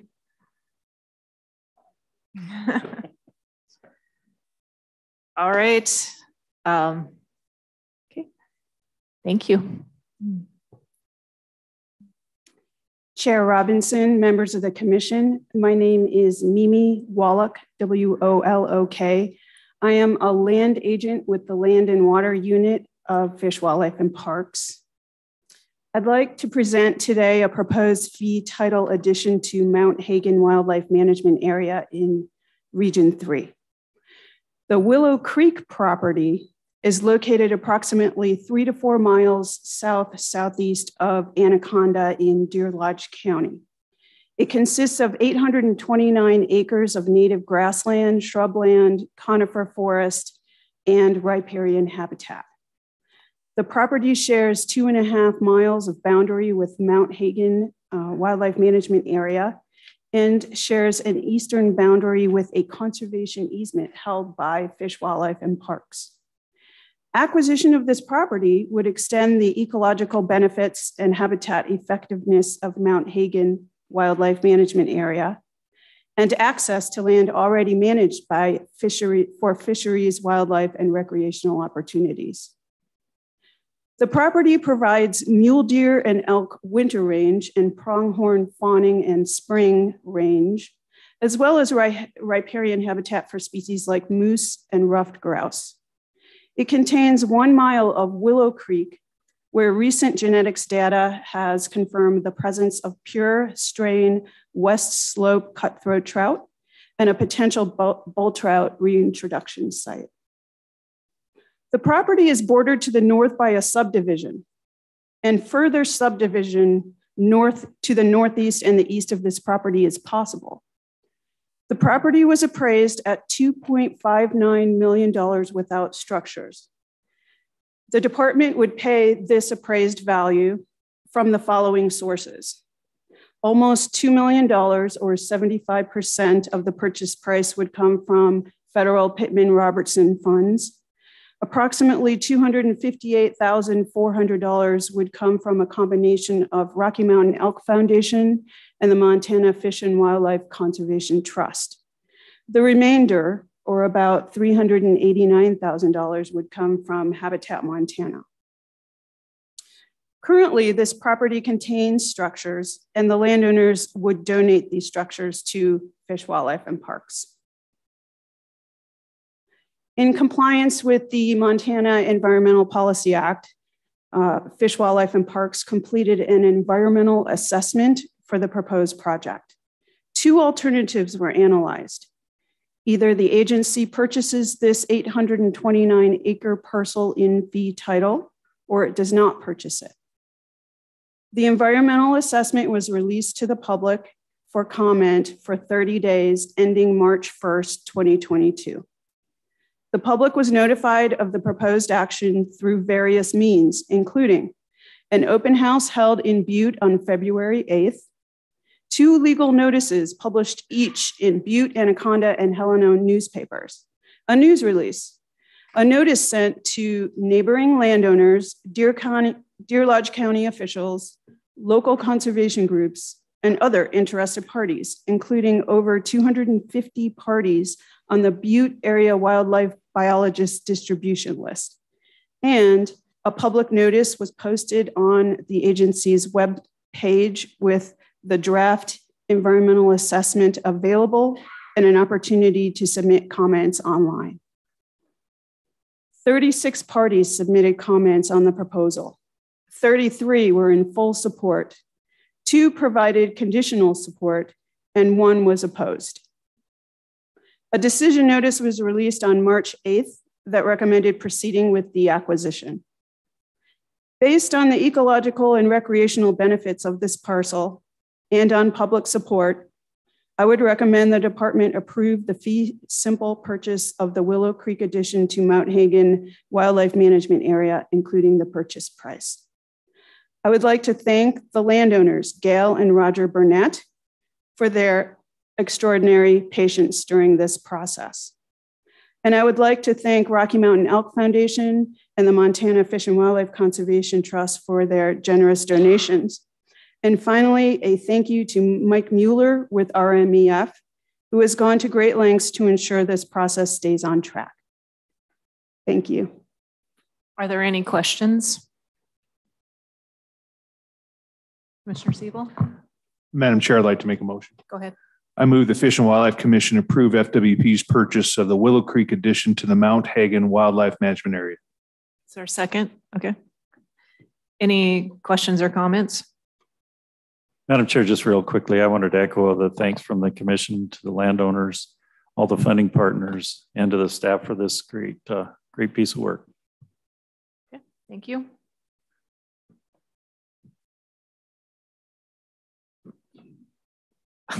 So is there anyone present who would like to speak to this?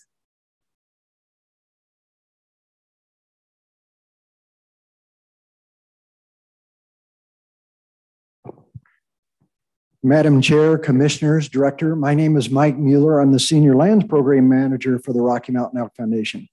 And thank you for the motion, and obviously here to just add to the great report Mimi gave and our support for this project.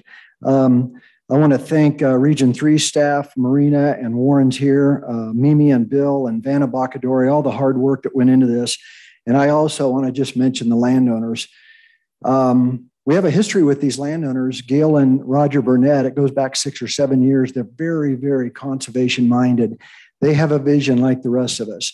This property could be sold privately, subdivided, who knows? They've already had a lot of interest in it. But I know Gail and Roger, because they sold some other property to us about 6 years ago. And we saw it was called the Zeke's Meadows Project, and it went into public ownership with the Forest Service. So they're very conservation minded. This is a very generous offer of them. We've been, like I said, working on this for over 2 years, and location is everything here. You know, I will tell you this, there's been a lot of history in that area because of all the public lands. Going back in 2002, the watershed project was 32,000 acres.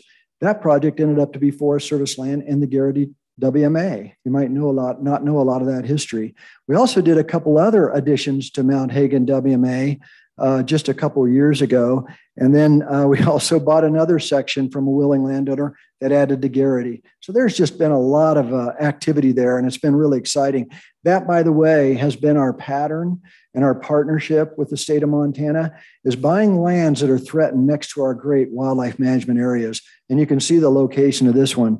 Can you imagine a subdivision of 30-acre lots or whatever in between a WMA and a conservation easement that you guys hold, that the state holds? So really, really critical location there. So just a couple big benefits.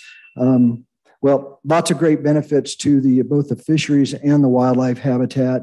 And it is a public access project. We looked at 3,200 acres of additional improved public access.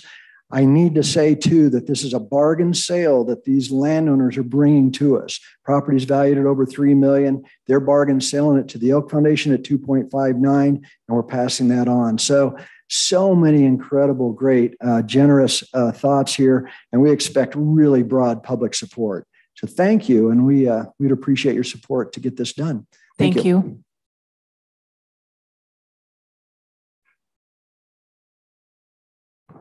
Madam Chair, members of the commission, again, for the record, Marcus Strange representing the Montana Wildlife Federation. Y'all look hungry, so I'm going to keep this short. This is an amazing project. We're very excited to add onto Mount Hagen. I've got many phone calls already from folks in the Anaconda community wanting us to speak up in support of this project. So there's already that broad support that Mr. Mueller mentioned. I will publicly thank the Elk Foundation, the department, and the landowner for this project. It's a true collaborative process that's bringing this forward, and we're excited about that. This is good for everybody. It's good for the landowner. It's good for wildlife. It's good for the fisheries. And finally, I will say that I was asked by the Anaconda Sportsman's Club, who couldn't be here today, to express their support, as well as Montana Trout Unlimited wanted their support heard as well. So a lot of support coming in for this, and we look forward to pushing across the finish line. Thank you. Thank you. Any other commenters? Is there anyone online who would like to comment? No, Madam Chair. Okay. All right. All those in favor of the motion signify by saying aye. Aye. All opposed, same sign. Motion carries. All right. For what we have left on the agenda, our public comment on items not on the agenda. I would like to start, where did he go, Mr. Mueller? Oh yeah, there you are. I can't see behind that podium, I'm sorry. Thank you again for your support. And we look forward to finishing that project and take it onto the state land board and getting this finished and celebrating that another great accomplishment. So I love what I'm doing right now. Again, I'm Mike Mueller with the Rocky Mountain Elk Foundation. We have an amazing partnership with the Montana Fish, Wildlife, and Parks. We really value that partnership and what you all do for the resources, the staff, everybody we get to work with. And you may not know or have heard of these statistics, but we're 38 years old, homegrown, started by 4 Montanans in 1984. I was hired in 1989, so I've seen the amazing partnership over the years. We've done 326 projects with Montana Fish, Wildlife, and Parks, impacting 313 acres, 313,000 acres, conserved and protected over nearly 60,000 acres, opened up to public access 81,000 acres at a value of about $61 million. That is a great partnership, and we want to celebrate that. And so many times we get an opportunity. So you heard about all the activity over by Anaconda, Mount Hagen, Garrity Wildlife Management Area. We realize it takes a lot of hard work, dedication, and time from the staff. So we have what we call a pretty prestigious award that we would like to present to the Montana Fish, Wildlife, and Parks. And this one is to the region, and we've got Warren Hansen, the new wildlife manager here. If I could ask him to approach, would that be okay, Madam Chair? Yes, that would be fine. Thank you. So on behalf of the Rocky Mountain Elk Foundation, this is a Elk Country Partnership Award to the Montana Fish, Wildlife, and Parks Region 3 in appreciation for your significant contributions to the Mount Hagen and Grassy Mountain additions, significantly expanding the Mount Hagen Wildlife Management Area. So thank you, Warren. We look forward to working with you.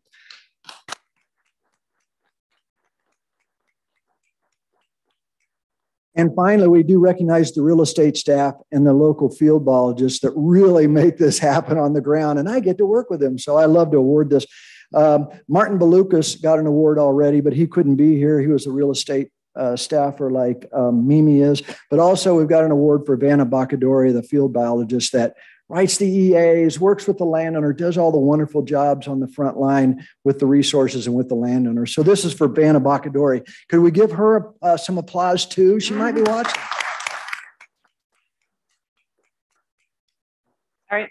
Thank you. Thank you. Mm-hmm. All right. Anyone else like to speak on any items that are not on the agenda?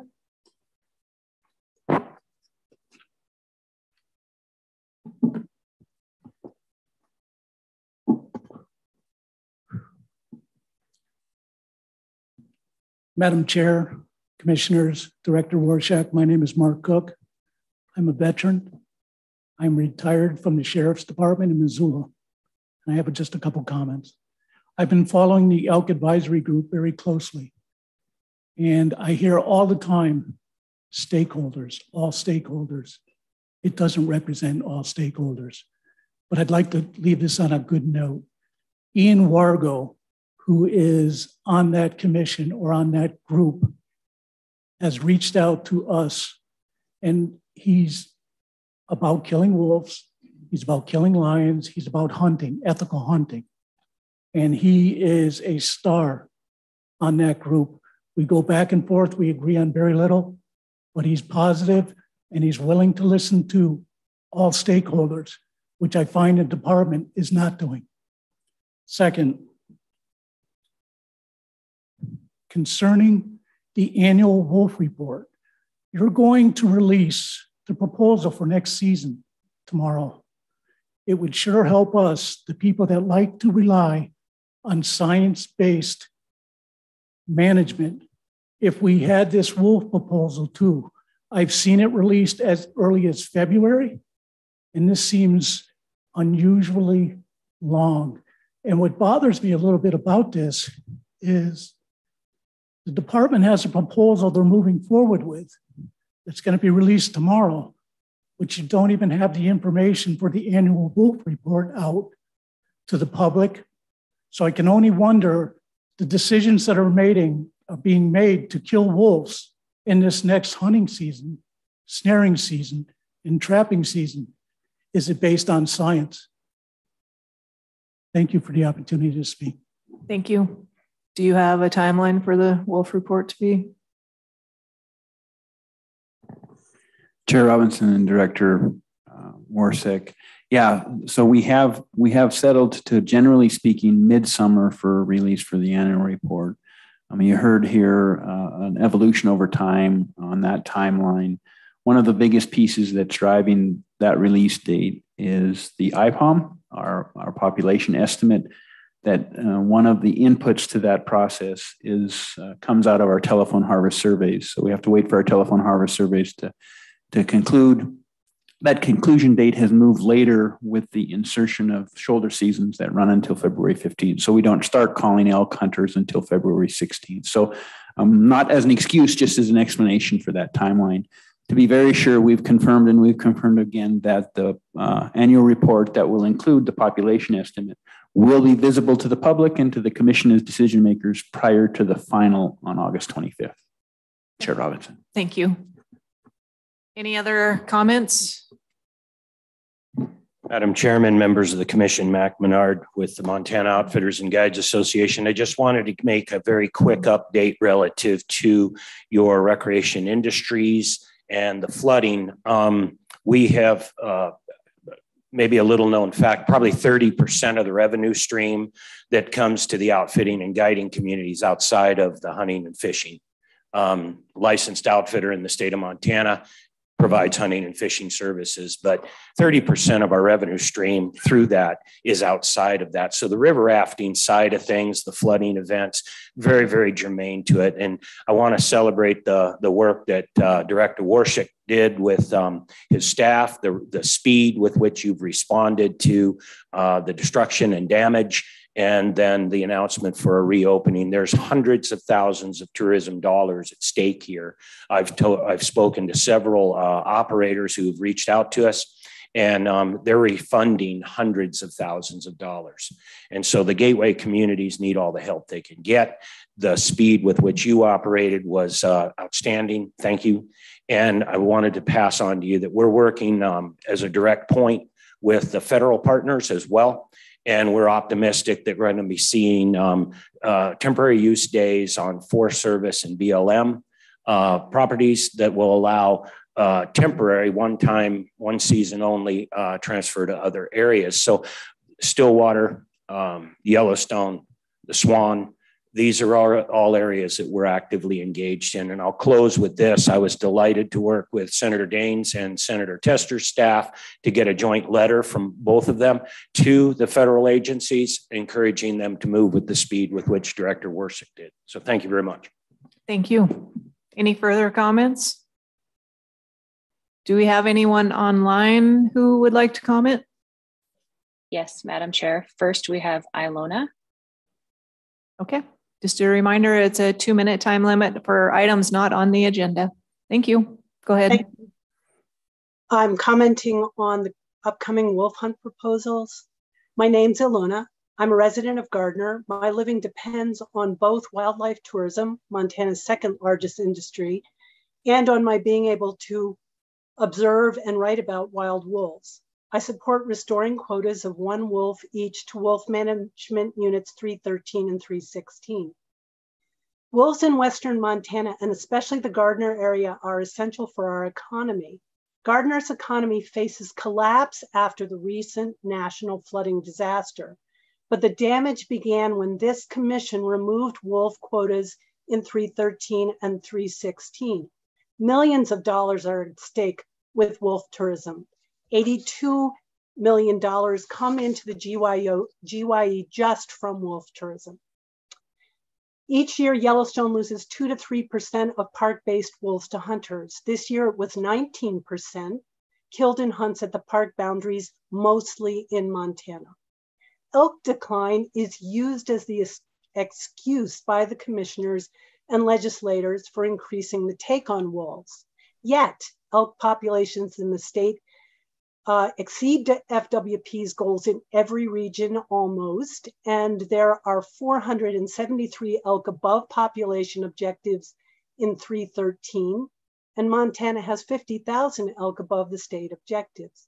Wolf Management Unit 316 has no wintering elk. Wolves kill on average about 60 out of 2,500,000 cattle per year in Montana. Killing wolves does not increase elk or save cattle. Please protect Yellowstone Wolf Project research, which shows how well wolves manage and balance with elk and other discoveries, and which is the basis for North American wolf management. The governor and his appointees claim that you support Montana businesses and oppose big government.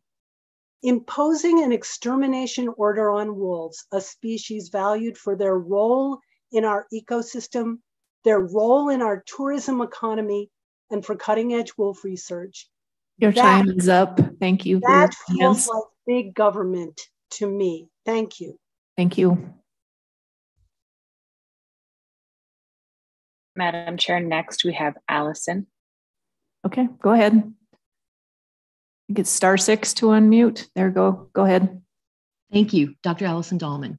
Visitation specifically due to wolves contributes at least $82 million in the greater Yellowstone ecosystem. Montana's tourism industry depends on non-residents. In 2019, non-resident tourists spent by region over 140 million Missouri River, over 492 million Southeast, over 297 million Central, over $1 million in Glacier, over 378 million in the Southwest, and over $1 billion in Yellowstone. Clearly, Montana would benefit from restoring quotas of one wolf in Montana Wolf Management Units 313 and 316 adjacent to Yellowstone Park's northern boundary. Visitor activities by percentage, day hike 42, wildlife watching 34, nature photography 31. All non-consumptive and wildlife watching is growing rapidly. Last year, my husband and I visited Montana just to see our wolves, leaving $8,000 there.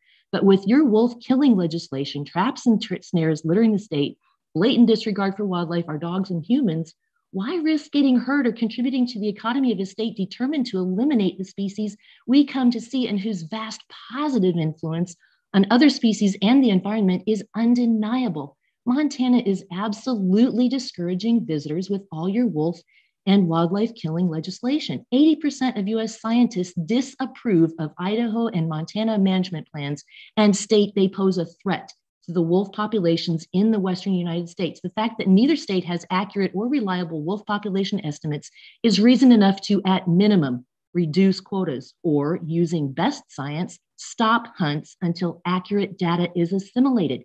Destabilized wolf populations will accelerate ecosystem decline as well as the economy. We witnessed Yellowstone's decline once. Do we really need to make the same mistake by removing wolves again? We know how trophic cascades work when humans don't interfere.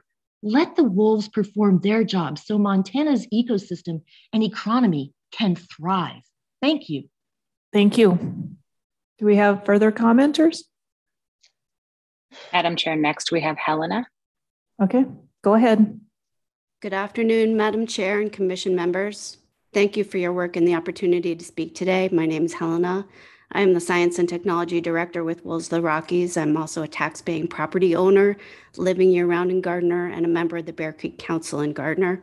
And we recommend the Commission return quotas to one wolf in each wolf management units 313 and 316 around Yellowstone National Park, and in state quotas of one wolf in Unit 110 around Glacier National Park.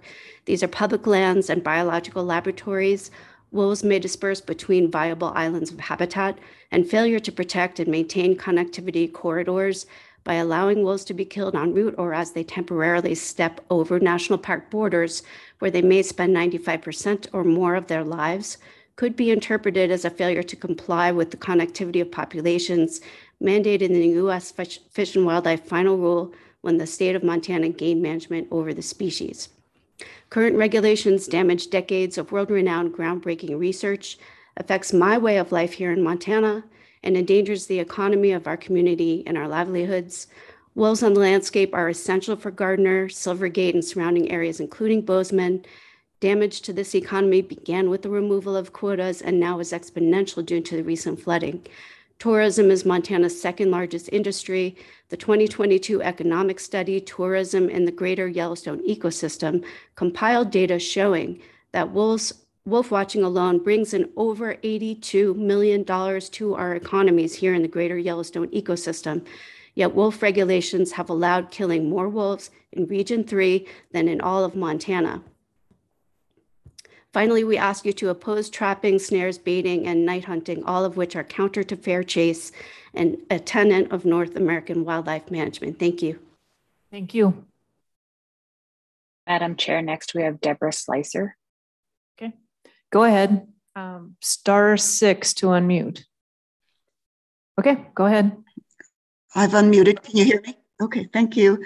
I'm Deborah. I live in Region 2. Thank you, commissioners, for this opportunity. I'm here to do some special pleading on behalf of the Yellowstone wolf population.